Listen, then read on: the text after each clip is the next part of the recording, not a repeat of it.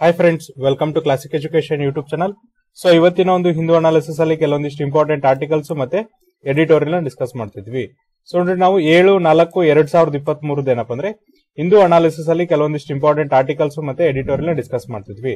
So ನೋಡ್ರಿ, first article ಏನಿದೆ ಅಂದ್ರೆ online platform must take down PIB ಫ್ಲಾಗ್ಡ್ fake news. ಅಂದ್ರೆ ನೋಡ್ರಿ, ಆನ್ಲೈನ್ ಪ್ಲಾಟ್ಫಾರ್ಮ್ ಅವ್ರು ಏನ್ ಮಾಡ್ಬೇಕಪ್ಪ ಅಂದ್ರೆ PIB ಅಂದ್ರೆ ಪ್ರೆಸ್ ಇನ್ಫಾರ್ಮೇಶನ್ ಬ್ಯೂರೋದವ್ರು ಏನಪ್ಪ ಅಂದ್ರೆ ಯಾವ್ದಾದ್ರು ಸುದ್ದಿಯನ್ನು ಅವರು ಸುಳ್ಳು ಸುದ್ದಿ ಅಂತ ಹೇಳಿದ್ರೆ ಆ ಸುದ್ದಿಯನ್ನು ಅವ್ರು ಏನ್ ಮಾಡ್ಬೇಕಪ್ಪ ಅಂದ್ರೆ ತೆಗೆದು ಹಾಕ್ಬೇಕು. ಅಂದ್ರೆ ಏನ್ ಸೋಷಿಯಲ್ ಮೀಡಿಯಾ ಇದೆ, ಸಾಮಾಜಿಕ ಜಾಲತಾಣಗಳಲ್ಲಿ ನೋಡ್ರಿ ಈ ತರದ ಏನು ಕೆಲವೊಂದಿಷ್ಟು ಪೋಸ್ಟ್ ಇರುತ್ತೆ, ಅದೇನಾದ್ರೂ ಫೇಕ್ ಅಂತ ಪ್ರೆಸ್ ಇನ್ಫಾರ್ಮೇಶನ್ ಬ್ಯೂರೋದವರು ಇನ್ಫಾರ್ಮೇಶನ್ ಕೊಟ್ರೆ ಅದನ್ನ ಇಮಿಡಿಯೇಟ್ ಆಗಿ ತೆಗೆದು ಹಾಕ್ಬೇಕಂತ ಅವರು ಹೇಳ್ತಿದ್ದಾರೆ. Centre ಅಮೆಂಡ್ಸ್ information technology law intermediates cannot bank on section 79 that now gives them immunity from the content put them by the user. They have to remove the anti-government post once PIB sends the alert. ಅಂದ್ರೆ ನೋಡ್ರಿ, ಇಲ್ಲಿ ಏನ್ ಹೇಳ್ತಿದ್ದಾರೆ ಅಂದ್ರೆ ಕೇಂದ್ರ ಸರ್ಕಾರದವ್ರು ಏನ್ ಮಾಡಿದ್ರಪ್ಪ ಅಂದ್ರೆ ಇನ್ಫಾರ್ಮೇಶನ್ ಟೆಕ್ನಾಲಜಿ ಆಕ್ಟ್ ಏನಿದೆ ಅಥವಾ ಮಾಹಿತಿ ತಂತ್ರಜ್ಞಾನ ಕಾನೂನು ಏನಿದೆಯಲ್ಲ ಅದನ್ನ ತಿದ್ದುಪಡಿ ಮಾಡಿದೆ. ಎಸ್ಪೆಷಲಿ ನೋಡ್ರಿ ಸೆಕ್ಷನ್ 79 ಏನಿದೆ, ಸೊ ನೀವು ಇಲ್ಲಿ ತಿಳ್ಕೊಬೇಕಾಗಿರೋದು ಏನಪ್ಪಾ ಅಂದ್ರೆ ಸೆಕ್ಷನ್ 79. ಯಾಕಂದ್ರೆ ಸೆಕ್ಷನ್ 79 ಅನ್ನ ಯೂಸ್ ಮಾಡ್ಕೊಂಡು ಎಲ್ಲಾ ಪ್ಲಾಟ್ಫಾರ್ಮ್ ಅವ್ರು ಏನ್ ಮಾಡ್ತಿದ್ರಪ್ಪ ಅಂದ್ರೆ ಸೇಫ್ ಹಾರ್ಬರ್ ಅನ್ನ ಯೂಸ್ ಮಾಡ್ಕೋತಿದ್ರು. ಸೊ ಸೆಕ್ಷನ್ 79 ಪ್ರಕಾರ ಏನಪ್ಪಾ ಅಂದ್ರೆ ಈಗ ಫೇಸ್ಬುಕ್ ಅಲ್ಲಿ ಯಾರಾದ್ರೂ ಏನಪ್ಪಾ ಅಂದ್ರೆ ಆಂಟಿ ನ್ಯಾಷನಲ್ ಪೋಸ್ಟ್ ಅನ್ನ ಅಥವಾ ನಮ್ಮ ರಾಜ್ಯದ ವಿರುದ್ಧವಾಗಿ ಅಥವಾ ನಮ್ಮ ದೇಶದಲ್ಲಿ ಏನಪ್ಪಾ ಅಂದ್ರೆ ಈ ಒಂದು ಕೋಮುವಾದತೆ ಜಾಸ್ತಿ ಮಾಡೋದು ಅಥವಾ ಒಂದು ಜಾತಿಯಿಂದ ಮತ್ತೊಂದು ಜಾತಿಗೆ ಬೆಂಕಿ ಹಚ್ಚೋದು ಈ ತರದ ಕೆಲಸಗಳಾಗಿದ್ರೆ ಈ ಪೋಸ್ಟ್ ಏನಾದ್ರೂ ಫೇಸ್ಬುಕ್ ಅಲ್ಲಿ ಹಾಕಿದ್ರೆ ಈ ಪೋಸ್ಟ್ ಅನ್ನ ಏನಪ್ಪಾ ಅಂದ್ರೆ ಫೇಸ್ಬುಕ್ ಅವ್ರಿಗೆ ತೆಗಿ ಅಂತ ನಾವು ಹೇಳ್ಬೋದು. ಬದಲಾಗಿ ಏನಪ್ಪಾ ಅಂದ್ರೆ ಫೇಸ್ಬುಕ್ ಅವ್ರಿಗೆ ಇದನ್ನ ಲಯಾಬಿಲಿಟಿ ಮಾಡಕ್ಕಾಗಲ್ಲ. ಫಾರ್ ಎಕ್ಸಾಂಪಲ್ ನೋಡ್ರಿ, ಸಮ್ XYZ ಪರ್ಸನ್ ಏನಪ್ಪಾ ಅಂದ್ರೆ ಎಲ್ಲೋ ಕೂತ್ಕೊಂಡು ಏನಪ್ಪಾ ಅಂದ್ರೆ ಫೇಸ್ಬುಕ್ ಅಲ್ಲಿ ಈ ತರನಾಗ ಏನಪ್ಪಾ ಅಂದ್ರೆ ಆಂಟಿ ನ್ಯಾಷನಲ್ ಇರ್ಬೋದು, ಕಮ್ಯುನಲ್ ಅಂದ್ರೆ ನೋಡ್ರಿ ಕೋಮು ದ್ವೇಷ ಇರುವಂತ ಈ ಒಂದು ಪೋಸ್ಟ್ ಅನ್ನ ಮಾಡಿದ್ರೆ ಅದಕ್ಕೆ ಏನಪ್ಪಾ ಅಂದ್ರೆ ಫೇಸ್ಬುಕ್ ಜವಾಬ್ದಾರಿ ಆಗಿರಲ್ಲ ಅಂತ ಹೇಳ್ತಿದ್ರು. ಹಾಗಾಗಿ ಫೇಸ್ಬುಕ್ ನಾವೇನಪ್ಪ ಅಂದ್ರೆ ಯಾವುದೇ ತರನಾಗಿ ಚಾರ್ಜ್ ಮಾಡಕ್ಕಾಗಲ್ಲ, ಅವ್ರ ಮೇಲೆ ನಾವು ಕಾನೂನಿನ ಕ್ರಮ ಜರುಗಿಸಕ್ಕಾಗಲ್ಲ. ಅದೇ ಏನ್ ಹೇಳತ್ತಪ್ಪ ಅಂದ್ರೆ ಸೆಕ್ಷನ್ 79 ಹೇಳುತ್ತೆ. ಅಂದ್ರೆ ಸೆಕ್ಷನ್ 79 ಪ್ರಕಾರ ಏನಪ್ಪಾ ಅಂದ್ರೆ ಈ ಆನ್ಲೈನ್ ಜಾಲತಾಣಗಳೇನಿದೆ ಅಥವಾ ಈ ಒಂದು ಏನಪ್ಪಾ ಅಂದ್ರೆ ಇಂಟರ್ನೆಟ್ ಏನು ಸರ್ವಿಸ್ ಪ್ರೊವೈಡರ್ ಇದಾರೆ ಅಂದ್ರೆ ಈಗ ಆನ್ಲೈನ್ ಜಾಲತಾಣಗಳು ಏನಿದೆಯಲ್ಲ ಇವುಗಳ ಮೇಲೆ ನೀವೇನಂದ್ರೆ ಯಾವುದೇ ತರನ ಅಂತ ಕ್ರಮಗಳನ್ನು ತೆಗೆದುಕೊಳ್ಳಕ್ಕಾಗಲ್ಲ. ಯಾಕಂದ್ರೆ ಯಾರೋ ಒಬ್ಬ XYZ ಪರ್ಸನ್ ಏನಪ್ಪಾ ಅಂದ್ರೆ ಅವರ ಪ್ಲಾಟ್ಫಾರ್ಮ್ ಮೇಲೆ ಹೋಸ್ಟ್ ಮಾಡಿದಕ್ಕೆ ಅಥವಾ ಪೋಸ್ಟ್ ಮಾಡಿದಕ್ಕೆ ನೀವು ಅದನ್ನ ಅವ್ರ ಮೇಲೆ ಕ್ರಮ ಜರುಗಿಸಕ್ಕಾಗಲ್ಲ ಅಂತ ಹೇಳಿದ್ರು. ಆದ್ರೆ ನೋಡ್ರಿ, ಈಗ ಏನ್ ಹೇಳ್ತಿದಾರೆ ಅಂದ್ರೆ ಪ್ರೆಸ್ ಇನ್ಫಾರ್ಮೇಶನ್ ಬ್ಯೂರೋ ಏನಾದ್ರೂ ನೋಟಿಫಿಕೇಶನ್ ಕಳಿಸಿದ್ರೆ ಅಥವಾ ಅಲರ್ಟ್ ಅನ್ನ ಕಳಿಸಿದ್ರೆ ನೀವು ಇಮಿಡಿಯೇಟ್ ಆಗಿ ಏನಪ್ಪಾ ಅಂದ್ರೆ ಅದ್ರ ಮೇಲೆ ಆಕ್ಷನ್ ಅನ್ನ ತೆಗೆದುಕೊಳ್ಬೇಕಾಗುತ್ತೆ ಮತ್ತೆ ಅದನ್ನ ಇಮಿಡಿಯೇಟ್ ಆಗಿ ರಿಮೂವ್ ಅನ್ನ ಮಾಡಬೇಕಾಗುತ್ತೆ. ಇನ್ ಕೇಸ್ ನೀವು ಅದನ್ನ ರಿಮೂವ್ ಮಾಡಲಿಲ್ಲ ಅಂದ್ರೆ ನಿಮ್ ಮೇಲೆ ಆಕ್ಷನ್ ತಗೋತೀವಿ ಅಂತ ಹೇಳಿ ಕೇಂದ್ರ ಸರ್ಕಾರ ಈಗ ಏನಂದ್ರೆ ಹೇಳ್ತಾ ಇದೆ. ಈಗ ನೋಡ್ರಿ, ಸಾಮಾಜಿಕ ಜಾಲತಾಣಗಳ ಪ್ಲಾಟ್ಫಾರ್ಮ್ ಮೇಲೆ ಅಥವಾ ಸಾಮಾಜಿಕ ಜಾಲತಾಣಗಳಲ್ಲಿ ಮತ್ತೆ ಅದರ್ ಇಂಟರ್ಮೀಡಿಯೇಟರೀಸ್ ಅಂದ್ರೆ ಈಗ ನೋಡ್ರಿ ಯಾರೆಲ್ಲ ಇಂಟರ್ನೆಟ್ ಮೇಲೆ ಏನಪ್ಪಾ ಅಂದ್ರೆ ಈ ತರದ ಪ್ಲಾಟ್ಫಾರ್ಮ್ ಅನ್ನ ಕೊಡ್ತಾರಲ್ಲ ಅವ್ರು ಏನಪ್ಪಾ ಅಂದ್ರೆ ಯಾವ್ದಾದ್ರು ಫೇಕ್ ನ್ಯೂಸ್ ಆರ್ಟಿಕಲ್ಸ್ ಅಂತ ಹೇಳಿ ಏನಪ್ಪಾ ಅಂದ್ರೆ ಕೇಂದ್ರ ಸರ್ಕಾರ ಅಥವಾ ಪ್ರೆಸ್ ಇನ್ಫಾರ್ಮೇಶನ್ ಬ್ಯೂರೋ ಅವ್ರಿಗೆ ಏನಾದ್ರು ಅಲರ್ಟ್ ಅನ್ನ ಮಾಡಿದ್ರೆ ಆ ಟೈಮಲ್ಲಿ ಏನ್ ಮಾಡ್ಬೇಕಾಗತ್ತೆ ಅಂದ್ರೆ ಅವರು ಆ ಪೋಸ್ಟ್ ಅನ್ನ ಸಾಮಾಜಿಕ ಜಾಲತಾಣದಿಂದ ತೆಗಿಬೇಕಾಗತ್ತೆ. ಸೊ ನೋಡ್ರಿ, ನಾನು ಆಗ್ಲೇ ಹೇಳ್ದಂಗೆ ಈ ಆಂಟಿ ನ್ಯಾಷನಲ್ ಪೋಸ್ಟ್ ನೋಡ್ರಿ ಏನಿದೆಯಲ್ಲ ಇದೇನಪ್ಪ ಅಂದ್ರೆ ಫೇಕ್ ಆಯ್ತು ಅಥವಾ ಇದೇನಪ್ಪ ಅಂದ್ರೆ ಯಾವ್ದೋ ಒಂದೀಗ ನೋಡ್ರಿ ಗೌರ್ಮೆಂಟ್ ಈ ಯೋಜನೆಯನ್ನ ಮಾಡಿಲ್ಲ ಅಂತ ಏನ್ ಮಾಡ್ತಾರಪ್ಪ ಅಂದ್ರೆ ಪೋಸ್ಟ್ ಮಾಡ್ತಾರೆ ಅಥವಾ ಸರ್ಕಾರದ ವಿರುದ್ಧವಾಗಿ ಏನಂದ್ರೆ ಏನೋ ಒಂದು ತಪ್ಪಾದಂತ ಮಾಹಿತಿಯನ್ನ ಹಾಕ್ತಾರೆ. ಆ ಫ್ಯಾಕ್ಟ್ ಅನ್ನ ಚೆಕ್ ಮಾಡಿ ಪ್ರೆಸ್ ಇನ್ಫಾರ್ಮೇಶನ್ ಬ್ಯೂರೋದವ್ರು ಏನ್ ಮಾಡ್ತಾರೆ ಅಂದ್ರೆ ಈಗ ಫೇಸ್ಬುಕ್ ಗೆ ಈ ಒಂದು ಮೆಸೇಜ್ ಅನ್ನ ಕಳಿಸ್ತಾರೆ. ಏನು ನಿಮ್ಮ ಸುದ್ದಿ ಬಂದಿದೆ ಅಂದ್ರೆ ನಿಮ್ಮ ಒಂದು ಜಾಲತಾಣದ ಮೇಲೆ ಏನ್ ಸುದ್ದಿ ಬಂದಿದೆ ಅಲ್ಲ ಈ ಸುದ್ದಿ ಸುಳ್ಳಾಗಿದೆ, ಹಾಗಾಗಿ ನೀವು ರಿಮೂವ್ ಮಾಡ್ರಿ ಅಂತ ಹೇಳ್ತಾರೆ. ಸೊ ಇಮಿಡಿಯೇಟ್ ಆಗಿ ಫೇಸ್ಬುಕ್ ಆಕ್ಷನ್ ತಗೊಂಡು ಆ ಒಂದು ಪೋಸ್ಟ್ ನಲ್ಲಿ ರಿಮೂವ್ ಮಾಡ್ಬೇಕಾಗತ್ತೆ. ಸೊ ನೋಡ್ರಿ, ಈ ಚೇಂಜಸ್ ಅನ್ನ ಏನ್ ಮಾಡಿದಾರಪ್ಪ ಅಂದ್ರೆ ಗುರುವಾರ ಸಂಜೆ ನೋಟಿಫೈ ಅನ್ನ ಮಾಡಿದರೆ. ಎಸ್ಪೆಷಲಿ ನೋಡ್ರಿ information technology intermediary guide lines and digital media ethics code amendment rules 2023 ಏನಪ್ಪಾ ಅಂದ್ರೆ ಇದನ್ನ ತಿದ್ದುಪಡಿಯನ್ನ ಮಾಡಿದ್ದಾರೆ. Information technology intermediary guide lines and digital media ethics code amendment rules ಅಲ್ಲಿ ಏನಪ್ಪಾ ಅಂದ್ರೆ ಇದನ್ನ ತಿದ್ದುಪಡಿಯನ್ನ ಮಾಡಿದ್ದಾರೆ. ಜೊತೆಗೆ ನೋಡ್ರಿ ಇಲ್ಲಿ ಯಾವ ತರನಾಗಿ ಈ ಕೆಲಸಗಳನ್ನ ಮಾಡ್ತಾರಂತ ಹಿಂದೂದವ್ರು ಏನಪ್ಪಾ ಅಂದ್ರೆ ಈ ಇನ್ಫಾರ್ಮೇಶನ್ ಮತ್ತೆ ಬ್ರಾಡ್ಕಾಸ್ಟಿಂಗ್ ಮಿನಿಸ್ಟ್ರಿ ಕೇಳಿದಾಗ ಅವ್ರ ಏನ್ ಮಾಡ್ತಾರಪ್ಪ ಅಂದ್ರೆ ಫ್ಯಾಕ್ಟ್ ಚೆಕಿಂಗ್ ಟೀಮ್ ಏನಿದೆ ಅಂದ್ರೆ ಈಗ ನೋಡ್ರಿ ಪರ್ಟಿಕ್ಯುಲರ್ಲಿ ಈಗ ಒಂದು ಸುದ್ದಿ ಬಂದ್ರೆ ಅದು ರಿಯಲ್ ಇದೆಯಾ ಫೇಕ್ ಇದೆಯಾ ಅಂತ ಏನ್ ಫ್ಯಾಕ್ಟ್ ಅನ್ನ ಚೆಕ್ ಮಾಡ್ತಾರಲ್ಲ ಈ ಫ್ಯಾಕ್ಟ್ ಚೆಕಿಂಗ್ ಟೀಮ್ ಏನ್ ಮಾಡತ್ತಪ್ಪ ಅಂದ್ರೆ ಬೇರೆ ಬೇರೆ ರೆಲೆವೆಂಟ್ ಗವರ್ಮೆಂಟ್ ಡಿಪಾರ್ಟ್ಮೆಂಟ್ ಗೆ ಏನಪ್ಪಾ ಅಂದ್ರೆ ಒಂದು ಮೆಸೇಜ್ ಅನ್ನ ಕಳಿಸುತ್ತೆ. ಆ ಮೆಸೇಜ್ ಅಥವಾ ಆ ಫ್ಯಾಕ್ಟ್ ಅನ್ನ ಅವ್ರು ಏನ್ ಮಾಡ್ತಾರೆ ಅಂದ್ರೆ ಚೆಕ್ ಮಾಡ್ತಾರೆ. ಈಗ ಫಾರ್ ಎಕ್ಸಾಂಪಲ್ ನೋಡ್ರಿ, ಈಗ ಫ್ಯಾಕ್ಟ್ ಚೆಕಿಂಗ್ ಅವ್ರು ಏನ್ ಮಾಡ್ತಾರಪ್ಪ ಅಂದ್ರೆ ಒಂದು ಡಿಪಾರ್ಟ್ಮೆಂಟ್ ಗೆ ಒಂದು ಮಾಹಿತಿಯನ್ನ ಕಳಿಸ್ತಾರೆ. ಅಲ್ಲಿ ಮಾಹಿತಿಯನ್ನ ಚೆಕ್ ಮಾಡಿ ಆ ಮಾಹಿತಿ ಕರೆಕ್ಟ್ ಆಗಿದ್ರೆ ಅದನ್ನ ಕರೆಕ್ಟ್ ಆಗಿದೆ ಅಂತ ಹೇಳ್ತಾರೆ, ಇಲ್ಲಾಂದ್ರೆ ತಪ್ಪಾದ ಮಾಹಿತಿ ಅಂತ ಹೇಳಿ ಏನಪ್ಪಾ ಅಂದ್ರೆ ಆ ಡಿಪಾರ್ಟ್ಮೆಂಟ್ ಪ್ರೆಸ್ ಇನ್ಫಾರ್ಮೇಶನ್ ಬ್ಯೂರೋದವರಿಗೆ ಮಾಹಿತಿಯನ್ನ ತಿಳಿಸ್ತಾರೆ. ಹಾಗಾಗಿ ನೋಡ್ರಿ ಏನ್ ಇನ್ಫಾರ್ಮೇಶನ್ ಟೆಕ್ನಾಲಜಿ ಆಕ್ಟ್ ಒಳಗೆ ಸೆಕ್ಷನ್ 79 ನಾವೇನು ಸೇಫ್ ಹಾರ್ಬರ್ ಅಂತ ಯೂಸ್ ಮಾಡ್ತಿದ್ವಲ್ಲ, ಈಗ ಅದನ್ನ ಸೇಫ್ ಹಾರ್ಬರ್ ಆಗಿ ಯೂಸ್ ಮಾಡಕ್ಕಾಗಲ್ಲ. ಎಸ್ಪೆಷಲಿ ನೋಡ್ರಿ ministry of state information technology Rajiv Chandrashekhar ಏನ್ ಹೇಳ್ತಿದ್ದಾರೆ ಅಂದ್ರೆ, ಈಗ ಅಗ್ರಿವೇಟೆಡ್ ಪಾರ್ಟಿ ಅಥವಾ ಯಾರು ಅಗ್ರಿಗೇಟ್ ಅನ್ನ ಮಾಡ್ತಾ ಇದಾರೆ ಅಂದ್ರೆ ಯಾರು ಈ ಗೊಂದಲಗಳನ್ನ ಅಥವಾ ಈ ಗೊಂದಲಗಳನ್ನ ಸೃಷ್ಟಿ ಮಾಡ್ತಿದ್ರಲ್ಲ ಅಂತವರ ವಿರುದ್ಧವಾಗಿ ನಾವ್ ಏನ್ ಮಾಡ್ತೀವಪ್ಪ ಅಂದ್ರೆ ಆ ಪ್ಲಾಟ್ಫಾರ್ಮ್ ಮೇಲೂ ಮತ್ತೆ ಆ ವ್ಯಕ್ತಿಯ ಮೇಲೂ ಕೂಡ ಏನಪ್ಪಾ ಅಂದ್ರೆ ಸೆಕ್ಷನ್ 79 ಅನ್ನ ಇಂಪೋಸ್ ಮಾಡ್ತೀವಿ. ಯಾವಾಗ ಅವ್ರ ಆಕ್ಷನ್ ಅನ್ನ ತೆಗೆದುಕೊಳ್ಳದೆ ಇರುವಂತ ಸಮಯದಲ್ಲಿ ಏನಪ್ಪಾ ಅಂದ್ರೆ ಅವ್ರ ಮೇಲೆ ನಾವೇನ್ ಮಾಡ್ತೀವಿ ಅಂದ್ರೆ ಸೆಕ್ಷನ್ 79 ಅಂದ್ರೆ ಈಗೇನು ಇನ್ಫಾರ್ಮೇಶನ್ ಟೆಕ್ನಾಲಜಿ ಆಕ್ಟ್ ಸೆಕ್ಷನ್ 79 ಪ್ರಕಾರ ಅವ್ರಿಗೇನು ಯಾವುದೇ ತರನಂತ ಆಕ್ಷನ್ ಅನ್ನು ನೀವು ತೆಗೆದುಕೊಳ್ಳಂಗಿಲ್ಲ, ಅದನ್ನ ಬದಲಾಗಿ ನಾವೇನಪ್ಪ ಅಂದ್ರೆ ಅವ್ರ ಮೇಲೂ ಸಹ ನಾವೇನ್ ಮಾಡ್ತೀವಿ ಅಂದ್ರೆ ಆಕ್ಷನ್ಸ್ ಅನ್ನ ತೆಗೆದುಕೊಳ್ತೀವಿ. ಹಾಗಾದ್ರೆ ಯಾವ ತರನಾಗಿ ಸೆನ್ಸರಿಂಗ್ ಆಗುತ್ತೆ ಫೇಕ್ ನ್ಯೂಸ್ ಅಂದ್ರೆ, ನೋಡ್ರಿ ಈ ಒಂದು ತಿದ್ದುಪಡಿಯ ಮೂಲಕ ಏನಪ್ಪಾ ಅಂದ್ರೆ ಈ ಸೋಷಿಯಲ್ ಮೀಡಿಯಾ ಪ್ಲಾಟ್ಫಾರ್ಮ್ ಅವ್ರು ಏನ್ ಮಾಡ್ಬೇಕಂದ್ರೆ ಸುಳ್ಳು ಮಾಹಿತಿ ಏನಿದೆಯಲ್ಲ, ಎಸ್ಪೆಷಲಿ ಕೇಂದ್ರ ಸರ್ಕಾರದವ್ರು ಏನ್ ಮಾಡಿರ್ತಾರಲ್ಲ ಅವರ ಒಂದು ಸಾಮಾಜಿಕ ಜಾಲತಾಣದ ಮೇಲೆ ಏನ್ ಸುಳ್ಳು ಮಾಹಿತಿ ಇಲ್ಲ ಅದನ್ನ ತೆಗೆದಾಕ್ಬೇಕು. ಅದಕ್ಕೋಸ್ಕರ ನೋಡ್ರಿ ಕೇಂದ್ರ ಸರ್ಕಾರ ಏನ್ ಮಾಡತ್ತಪ್ಪ ಅಂದ್ರೆ ಪ್ರೆಸ್ ಇನ್ಫಾರ್ಮೇಶನ್ ಬ್ಯೂರೋ ಏನ್ ಮಾಡುತ್ತೆ ಅಂದ್ರೆ ಫ್ಯಾಕ್ಟ್ ಚೆಕಿಂಗ್ ಗೋಸ್ಕರ ಅಪಾಯಿಂಟ್ ಅನ್ನ ಮಾಡುತ್ತೆ. ನೋಡ್ರಿ ಈ ಅಮೆಂಡ್ಮೆಂಟ್ ಇಂದ ಏನಾಗತ್ತಪ್ಪ ಅಂದ್ರೆ ರಾಜೀವ್ ಚಂದ್ರಶೇಖರ್ ಅವರು ಹೇಳೋ ಪ್ರಕಾರ ಏನ್ ಮಾಡತ್ತಪ್ಪ ಅಂದ್ರೆ ಈಗೇನು ಸಾಮಾಜಿಕ ಜಾಲತಾಣಿಗೆ ನಾವು ಸೇಫ್ ಹಾರ್ಬರ್ ಅನ್ನ ಕೊಟ್ಟಿದೀವಿ, ಆ ಸೇಫ್ ಹಾರ್ಬರ್ ಅಥವಾ ಸೇಫ್ ಶೀಲ್ಡ್ ಅನ್ನ ನಾವು ತೆಗೆದು ಹಾಕಬಹುದು ಅಂತ ಇಲ್ಲಿ ಹೇಳ್ತಿದ್ದಾರೆ. ಅಂದ್ರೆ ನೋಡ್ರಿ ಯಾವುದೇ ತರನಾಗಿ ಸಾಮಾಜಿಕ ಜಾಲತಾಣಗಳ ಮೇಲೆ ಏನಪ್ಪಾ ಅಂದ್ರೆ ಸರ್ಕಾರ ಆಕ್ಟಿವೇಶನ್ ಅಥವಾ ಈ ಕಾನೂನಿನ ಕ್ರಮ ತೆಗೆದುಕೊಳ್ಳಕ್ ಆಗ್ತಿರ್ಲಿಲ್ಲ, ಅದ್ರ ಬದಲಾಗಿ ಏನಪ್ಪಾ ಅಂದ್ರೆ ಕಾನೂನಿನ ಕ್ರಮ ತೆಗೆದುಕೊಳ್ಬಹುದು ಅಂತ ಇಲ್ಲಿ ಹೇಳ್ತಿದ್ದಾರೆ. ನೋಡ್ರಿ ಅದೇ ತರನಾಗಿ ನಮ್ಮ ನೆಕ್ಸ್ಟ್ ಆರ್ಟಿಕಲ್ ಏನಿದೆ ಅಂದ್ರೆ ಇಂಡಿಯನ್ ಜಸ್ಟಿಸ್ ರಿಪೋರ್ಟ್ ಪ್ರಕಾರ ಇದೆ. ಸೊ ಇಲ್ಲಿ ನೋಡ್ರಿ ಮೊನ್ನೆ ಇಂಡಿಯನ್ ಜಸ್ಟಿಸ್ ರಿಪೋರ್ಟ್ ಅವ್ರು ಏನ್ ಮಾಡಿದ್ರು ಅಂದ್ರೆ ಎಷ್ಟು ಕೋರ್ಟ್ ಅಲ್ಲಿ ಏನೇನ್ ಕೇಸಸ್ ಖಾಲಿ ಇದೆ ಮತ್ತೆ ಯಾವ್ಯಾವ್ದ್ರ ಮೇಲೆ ಏನಪ್ಪಾ ಅಂದ್ರೆ ಎಷ್ಟೆಷ್ಟು ಜಡ್ಜಸ್ ಖಾಲಿ ಇದಾರೆ, ಅಲ್ಲಿ ಮಹಿಳೆಯರ ಪಾರ್ಟಿಸಿಪೇಷನ್ ಎಷ್ಟಿದೆ, ಪುರುಷರ ಪಾರ್ಟಿಸಿಪೇಷನ್ ಎಷ್ಟಿದೆ ಅನ್ನೋದನ್ನ ಹೇಳಿದ್ರು. ಬಟ್ ಇವತ್ತು ಏನ್ ಮಾಡ್ತಿದ್ವಿ ಅಂದ್ರೆ ಅವರು ಪೊಲೀಸ್ ರಿಫಾರ್ಮ್ ಮೇಲೆ ಹೇಳ್ತಿದ್ದಾರೆ. ಅಂದ್ರೆ ಎಷ್ಟು ಪೊಲೀಸ್ ಸ್ಟೇಷನ್ ಅಲ್ಲಿ ಎಷ್ಟು ವೇಕೆನ್ಸೀಸ್ ಇದೆ, SC ST ರೆಪ್ರೆಸೆಂಟೇಷನ್ ಎಷ್ಟಿದೆ ಮತ್ತೆ ಮಹಿಳೆಯರ ರೆಪ್ರೆಸೆಂಟೇಷನ್ ಏನಿದೆ ಅನ್ನೋದ್ರ ಬಗ್ಗೆ ಹೇಳ್ತಿದ್ದಾರೆ. ಸೊ ರೆಪ್ರೆಸೆಂಟೇಷನ್ ಇನ್ ಇಂಡಿಯಾಸ್ ಪೊಲೀಸ್ ಫೋರ್ಸ್ ಅಂದ್ರೆ ಭಾರತೀಯ ಪೊಲೀಸ್ ಫೋರ್ಸ್ ಅಲ್ಲಿ ಅಥವಾ ಪೊಲೀಸ್ ಪಡೆಗಳಲ್ಲಿ ಯಾವ ತರನಾಗಿ ಪ್ರತಿನಿಧಿತ್ವ ಇದೆ ಅಂತ ಇಲ್ಲಿ ಹೇಳ್ತಿದ್ದಾರೆ. What is the third edition of Indian justice report note about the gap between the sanction and actual strength in the police force at the national level. ಅಂದ್ರೆ ನೋಡ್ರಿ ಈಗ ಇಂಡಿಯನ್ ಜಸ್ಟಿಸ್ ರಿಪೋರ್ಟ್ ಏನಿದೆಯಲ್ಲ ಇವ್ರು ಏನ್ ಹೇಳ್ತಿದಾರೆ ಅಂದ್ರೆ ಏನ್ ಗ್ಯಾಪ್ ಇದೆ, ಎಸ್ಪೆಷಲಿ ಏನಪ್ಪಾ ಅಂದ್ರೆ ಪೊಲೀಸ್ ಫೋರ್ಸ್ ಅಲ್ಲಿ ಎಷ್ಟು ಸ್ಟ್ರೆಂತ್ ಇದೆ ಅಂದ್ರೆ ಎಷ್ಟು ಇರಬೇಕಿತ್ತು, ಒಟ್ಟು ಅಲ್ಲಿ ಹುದ್ದೆಗಳು ಎಷ್ಟಿರ್ಬೇಕಿತ್ತು ಮತ್ತೆ ಎಷ್ಟು ವೇಕೆನ್ಸೀಸ್ ಇದೆ ಅದು ಕೂಡ ರಾಷ್ಟ್ರ ಮಟ್ಟದಲ್ಲಿ ಎಷ್ಟಿದೆ ಅಂತ ಅವರು ಹೇಳ್ತಿದ್ದಾರೆ. Which state back the top rank among the state with population over 10 million with respect to the fulfilment of vacancies and reservation of post for women and SC STs. ಅಂದ್ರೆ ನೋಡ್ರಿ ಯಾವ ರಾಜ್ಯ ಸರ್ಕಾರ ಏನಪ್ಪಾ ಅಂದ್ರೆ ಫಸ್ಟ್ ರ್ಯಾಂಕ್ ಬಂದಿದೆ, especially ಏನಪ್ಪಾ ಅಂದ್ರೆ 1 ಕೋಟಿಗಿಂತ ಹೆಚ್ಚು ಜನಸಂಖ್ಯೆ ಇರುವ ದೇಶ ಈ ಒಂದು ರಾಜ್ಯಗಳ ಕ್ಯಾಟಗರಿಯಲ್ಲಿ ಯಾವ ರಾಜ್ಯ ನೋಡ್ರಿ ಪ್ರಥಮ ಸ್ಥಾನದಲ್ಲಿ ಬಂದಿದೆ. ಎಸ್ಪೆಷಲಿ ಏನಪ್ಪಾ ಅಂದ್ರೆ ಏನು ಖಾಲಿ ಹುದ್ದೆಗಳಲ್ಲಿ ಅದೆಯಲ್ಲ ಅದನ್ನ ಫುಲ್ಫಿಲ್ ಮಾಡೋದ್ರಲ್ಲಿ ಮತ್ತೆ ಮಹಿಳೆಯರಿಗೆ ಮತ್ತೆ SC ST ಪರ್ಸನ್ಸ್ ಏನ್ ಮೀಸಲಾತಿ ಇದೆಯಲ್ಲ ಆ ಮೀಸಲಾತಿ ಕೊಡೋದ್ರಲ್ಲಿ ಏನಪ್ಪಾ ಅಂದ್ರೆ ಯಾವ ಒಂದು ಸರ್ಕಾರ ಫಸ್ಟ್ ಬಂದಿದೆ ಅಂತ ಇಲ್ಲಿ ಹೇಳ್ತಿದ್ದಾರೆ. ಸೊ ನೋಡ್ರಿ ಇಲ್ಲಿ ಆಲ್ರೆಡಿ ಮ್ಯಾಪ್ ಪ್ರಕಾರ ತೋರಿಸ್ತಿದ್ದಾರೆ ಅಥವಾ ಲೈನ್ ಗ್ರಾಫ್ ಪ್ರಕಾರ ಇಲ್ಲಿ ತೋರಿಸ್ತಿದ್ದಾರೆ. ಸೊ ನೋಡ್ರಿ ಫಸ್ಟ್ ಏನಿದೆ ಅಂದ್ರೆ SC ಕಾನ್ಸ್ಟೇಬಲ್ ಎಷ್ಟು ಜನ ಇದ್ದಾರೆ ಮತ್ತೆ SC ಆಫೀಸರ್ಸ್ ಎಷ್ಟು ಜನ ಇದ್ದಾರೆ ಅಂತ ಸ್ಟೇಟ್ ಬೈ ಸ್ಟೇಟ್ ತೋರಿಸಿದ್ದಾರೆ. ಸೊ ನೋಡ್ರಿ ಇಲ್ಲಿ ಕರ್ನಾಟಕದಲ್ಲಿ ಏನಪ್ಪಾ ಅಂದ್ರೆ ಮೋರ್ ದ್ಯಾನ್ 100% ಇದೆ. ಸೊ ನೋಡ್ರಿ ಇದು 100% ಲೈನ್ ಆದ್ರೆ ಇದು 100% ಲೈನ್ ಆದ್ರೆ ಇಲ್ಲಿ ಮೋರ್ ದ್ಯಾನ್ 100% ಏನಪ್ಪಾ ಅಂದ್ರೆ SC ಕಾನ್ಸ್ಟೇಬಲ್ ಮತ್ತೆ SC ಆಫೀಸರ್ ಅನ್ನ ಕರ್ನಾಟಕ ಸರ್ಕಾರ ಫುಲ್ಫಿಲ್ ಮಾಡಿದೆ.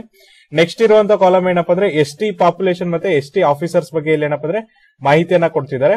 ಸೊ ನೋಡ್ರಿ ಇಲ್ಲಿಯೂ ಕೂಡ ಏನಪ್ಪಾ ಅಂದ್ರೆ ಕರ್ನಾಟಕ ಸರ್ಕಾರ ಏನ್ ಮಾಡಿದೆ ಅಂದ್ರೆ ST ಪಾಪ್ಯುಲೇಷನ್ ಅಲ್ಲೂ ಕೂಡ ಏನಪ್ಪಾ ಅಂದ್ರೆ ಮೋರ್ ದ್ಯಾನ್ 100% ಅಂದ್ರೆ ಅವ್ರಿಗೆ ಎಷ್ಟು ಮೀಸಲಾತಿಯನ್ನು ಕೊಟ್ಟಿದ್ವಲ್ಲ ಅದಕ್ಕಿಂತ ಹೆಚ್ಚು ಏನಪ್ಪಾ ಅಂದ್ರೆ ST ಪಾಪ್ಯುಲೇಷನ್ ಅನ್ನ ಮತ್ತೆ ST ಕಾನ್ಸ್ಟೇಬಲ್ ಪೋಸ್ಟ್ ಗೆ ಏನ್ ಮಾಡಿದ್ದಾರೆ ಅಂದ್ರೆ ಆಫೀಸರ್ ಹುದ್ದೆಗೆ ಆಯ್ಕೆಯನ್ನ ಮಾಡಿದ್ದಾರೆ. ಮೂರನೇದು ನೋಡ್ರಿ ಮಹಿಳೆಯರ ಮಾಹಿತಿ ಇದೆ. ಇಲ್ಲಿ ಕರ್ನಾಟಕ ಸರ್ಕಾರ ಏನಪ್ಪಾ ಅಂದ್ರೆ ಮಹಿಳೆಯರಿಗೋಸ್ಕರ ನಾವೇನಪ್ಪಾ ಅಂದ್ರೆ 33% ರಿಸರ್ವೇಶನ್ ಕೊಟ್ಟಿದೀವಿ. ಬಟ್ ಕರ್ನಾಟಕ ಸರ್ಕಾರ ನೋಡ್ರಿ ತುಂಬಾ ಹಿಂದೆ ಇದೆ. ಮಹಿಳೆಯರ ಮೀಸಲಾತಿಯಲ್ಲಿ ಏನಪ್ಪಾ ಅಂದ್ರೆ ನಾವು 8% ಮತ್ತೆ 6% ಮಾತ್ರ ಇದೀವಿ. ಸೊ 8% ಎಷ್ಟು ಯಾವ್ದ್ರಲ್ಲಪ್ಪ ಅಂದ್ರೆ ಮಹಿಳೆಯರ ಭಾಗವಹಿಸುವಿಕೆ ಪೊಲೀಸ್ ಫೋರ್ಸ್ ಅಲ್ಲಿ 8% ಇದ್ರೆ ಮಹಿಳೆಯರು ವುಮೆನ್ ಆಫೀಸರ್ಸ್ ಆಗಿ ಅವ್ರೆಷ್ಟಿದ್ದಾರೆ ಅಂದ್ರೆ ಕೇವಲ 6% ಇದೆ. ಸೊ ನೋಡ್ರಿ ನಾವು SC ST ಅಲ್ಲಿ ಏನಪ್ಪಾ ಅಂದ್ರೆ ತುಂಬಾ ಮುಂದಿನ ಸ್ಥಾನವನ್ನ ಅಚೀವ್ ಮಾಡಿದ್ರು ಸಹ ಮಹಿಳಾ ಮೀಸಲಾತಿ ಅಂದ್ರೆ ನೋಡ್ರಿ ಒಂದು ಸರ್ಕಾರ ಕಾಯ್ದೆನ ಹಾಕೊಂಡಿದೆ. ಮಹಿಳೆಯರಿಗೆ ಏನಪ್ಪಾ ಅಂದ್ರೆ 33% ನಾವೇನ್ ರಿಸರ್ವೇಶನ್ ಕೊಡ್ಬೇಕಂತ ಹೇಳ್ತಾರಲ್ಲ ಇದ್ರೊಳಗಡೆ ಏನಪ್ಪಾ ಅಂದ್ರೆ ಕರ್ನಾಟಕ ಸರ್ಕಾರ ಹಿಂದುಳಿದಿದೆ. ಉಳಿದಂಗೆ SC ST ಪಾಪ್ಯುಲೇಷನ್ ಅಂದ್ರೆ ಪರಿಶಿಷ್ಟ ಜಾತಿ ಪರಿಶಿಷ್ಟ ಪಂಗಡದವ್ರಿಗೆ ಏನ್ ಮೀಸಲಾತಿ ಕೊಡ್ಬೇಕಲ್ಲ ಅದನ್ನ ಕರೆಕ್ಟ್ ಆಗಿ ಫುಲ್ಫಿಲ್ಮೆಂಟ್ ಅನ್ನ ಮಾಡಿದ್ದಾರೆ.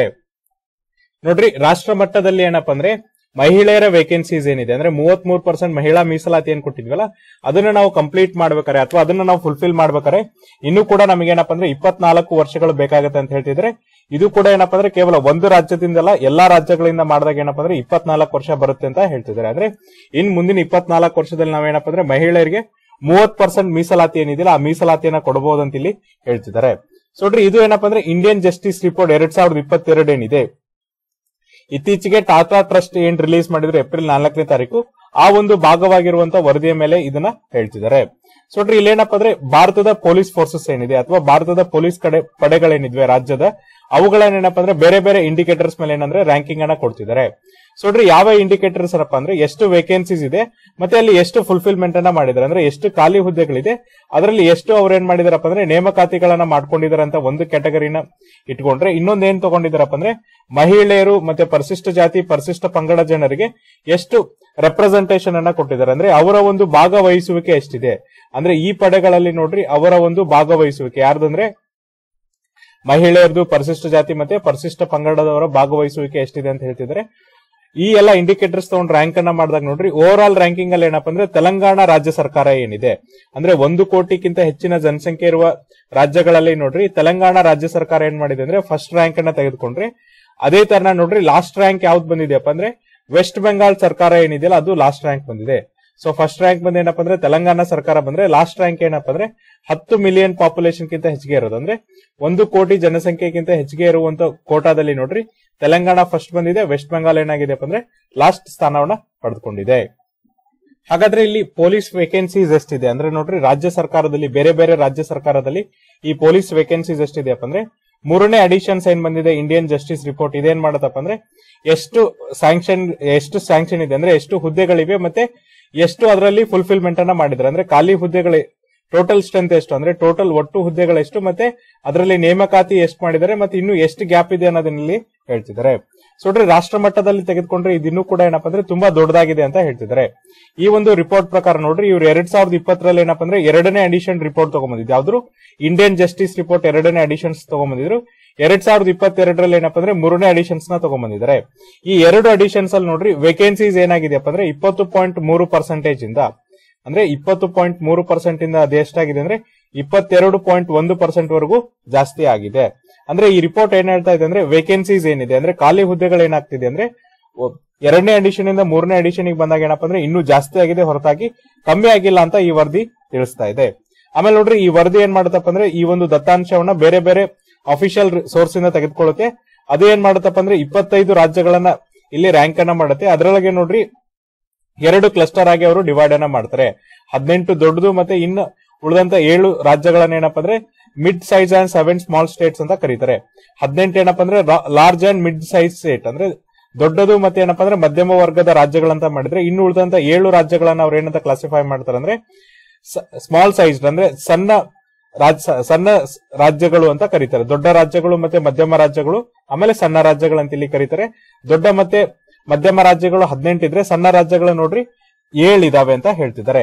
ಸೊ ನೋಡ್ರಿ ಸಣ್ಣ ರಾಜ್ಯಗಳ ಕ್ರೈಟೀರಿಯಾ ಏನಪ್ಪಾ ಅಂದ್ರೆ 10 ಮಿಲಿಯನ್ ಜನಸಂಖ್ಯೆ ಅಂದ್ರೆ 1 ಕೋಟಿಯವರೆಗೆ ಜನಸಂಖ್ಯೆ ಇರುವಂತ ರಾಜ್ಯಗಳನ್ನ ಸಣ್ಣ ರಾಜ್ಯಗಳಂತ ಕರೆದ್ರೆ, ದೊಡ್ಡ ಮತ್ತೆ ಮಧ್ಯಮ ರಾಜ್ಯಗಳು ಏನಪ್ಪಾ ಅಂದ್ರೆ 1 ಕೋಟಿ ಮತ್ತೆ ಅದಕ್ಕಿಂತ ಹೆಚ್ಚಿನ ಪಾಪ್ಯುಲೇಷನ್ ಇರುವಂತ ಜನಸಂಖ್ಯೆನವರು ಮಧ್ಯಮ ಮತ್ತೆ ದೊಡ್ಡ ರಾಜ್ಯಗಳಂತ ಇಲ್ಲಿ ಕರೀತಿದ್ದಾರೆ. ಈ ಒಂದು ರ್ಯಾಂಕ್ ಕೊಡೋದ್ರ ಜೊತೆಗೆ ನೋಡ್ರಿ ಈ ಇಂಡಿಯನ್ ಜಸ್ಟಿಸ್ ರಿಪೋರ್ಟ್ ಏನ್ ಮಾಡತ್ತಪ್ಪ ಅಂದ್ರೆ ಯಾವ್ದೆಲ್ಲ ಅನ್ರ್ಯಾಂಕ್ ಸ್ಟೇಟ್ ಇದೆಯಲ್ಲ ಅದ್ರ ಮೇಲೂ ರಿಪೋರ್ಟ್ ಕೊಡುತ್ತೆ ಮತ್ತೆ ಕೇಂದ್ರಾಡಳಿತ ಪ್ರದೇಶಗಳ ಮೇಲೆ ಏನಪ್ಪಾ ಅಂದ್ರೆ ವರದಿಯನ್ನ ಮಾಡುತ್ತೆ. ಸೊ ನೋಡ್ರಿ ಪೊಲೀಸ್ ಕಾನ್ಸ್ಟೇಬಲ್ ನೇಮಕಾತಿ ಅಥವಾ ಪೊಲೀಸ್ ಕಾನ್ಸ್ಟೇಬಲ್ ಹುದ್ದೆಗಳನ್ನ ತೆಗೆದುಕೊಂಡಾಗ ನೋಡ್ರಿ ವೆಸ್ಟ್ ಬೆಂಗಾಲ್ ಏನಪ್ಪಾ ಅಂದ್ರೆ ಮಧ್ಯಮ ಮತ್ತೆ ಅತಿ ದೊಡ್ಡ ರಾಜ್ಯಗಳಲ್ಲಿ ಏನಪ್ಪಾ ಅಂದ್ರೆ ವರ್ಸ್ಟ್ ಪರ್ಫಾರ್ಮರ್ ಅಂದ್ರೆ ತುಂಬಾ ಕಳಪೆಯಾಗಿ ಕೆಲಸವನ್ನ ಮಾಡಿದೆ ಅಂತ ಹೇಳ್ತಿದ್ದಾರೆ. ಯಾವ ತರನಾಗಿ ಕಳಪೆಯಾಗಿದೆ ಅಂದ್ರೆ ಸೊ ನೋಡ್ರಿ ಒಟ್ಟು ಬಲದಲ್ಲಿ ಏನಂದ್ರೆ ಒಟ್ಟು ಪೊಲೀಸ್ ಕಾನ್ಸ್ಟೇಬಲ್ ಎಷ್ಟಿದಾರಲ್ಲ ಅದರಲ್ಲಿ 44.1% ಹುದ್ದೆಗಳು ಇನ್ನೂ ಕೂಡ ಖಾಲಿ ಇದೆ. ಅಂದ್ರೆ ಒಟ್ಟು ಹುದ್ದೆಗಳಲ್ಲಿ ಕೇವಲ ಏನಪ್ಪಾ ಅಂದ್ರೆ 55.9% ಹುದ್ದೆಗಳು ಮಾತ್ರ ಏನಂದ್ರೆ ಫುಲ್ಫಿಲ್ ಆಗಿದೆ. ಉಳಿದಂತೆ 44.1% ಹುದ್ದೆಗಳು ಏನಂದ್ರೆ ಇನ್ನೂ ಏನಾಗಿದಾವೆ ಅಂದ್ರೆ ಖಾಲಿ ಇದಾವೆ ಅಂತ ಹೇಳ್ತಿದ್ದಾರೆ.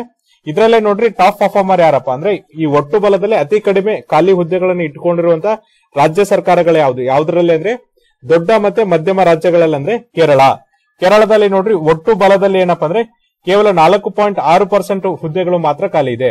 ಅಂದ್ರೆ ಅವರು ಎಷ್ಟು ಸ್ಟ್ರೆಂತ್ ಇದೆಯಲ್ಲ ಅದ್ರಲ್ಲಿ ಕೇವಲ ಏನಪ್ಪಾ ಅಂದ್ರೆ 4.6% ಹುದ್ದೆಗಳು ಮಾತ್ರ ಏನಂದ್ರೆ ಖಾಲಿ ಇದಾವೆ. ಆಮೇಲೆ ನೋಡ್ರಿ ಟೋಟಲ್ ಪೊಲೀಸ್ ಆಫೀಸರ್ ನ ತಗೊಂಡಾಗ civil as well as district arm forces ಅನ್ನ ತೆಗೆದುಕೊಂಡಾಗ ಅಂದ್ರೆ ಜಿಲ್ಲಾ ರಿಸರ್ವ್ ಪೊಲೀಸ್ ಅನ್ನು ತೆಗೆದುಕೊಂಡಾಗ ನೋಡ್ರಿ ಬಿಹಾರ್ ಏನಿದೆಯಲ್ಲ ಇದೇನಪ್ಪ ಅಂದ್ರೆ ವರ್ಸ್ಟ್ ಪರ್ಫಾರ್ಮರ್ ಇದೆ.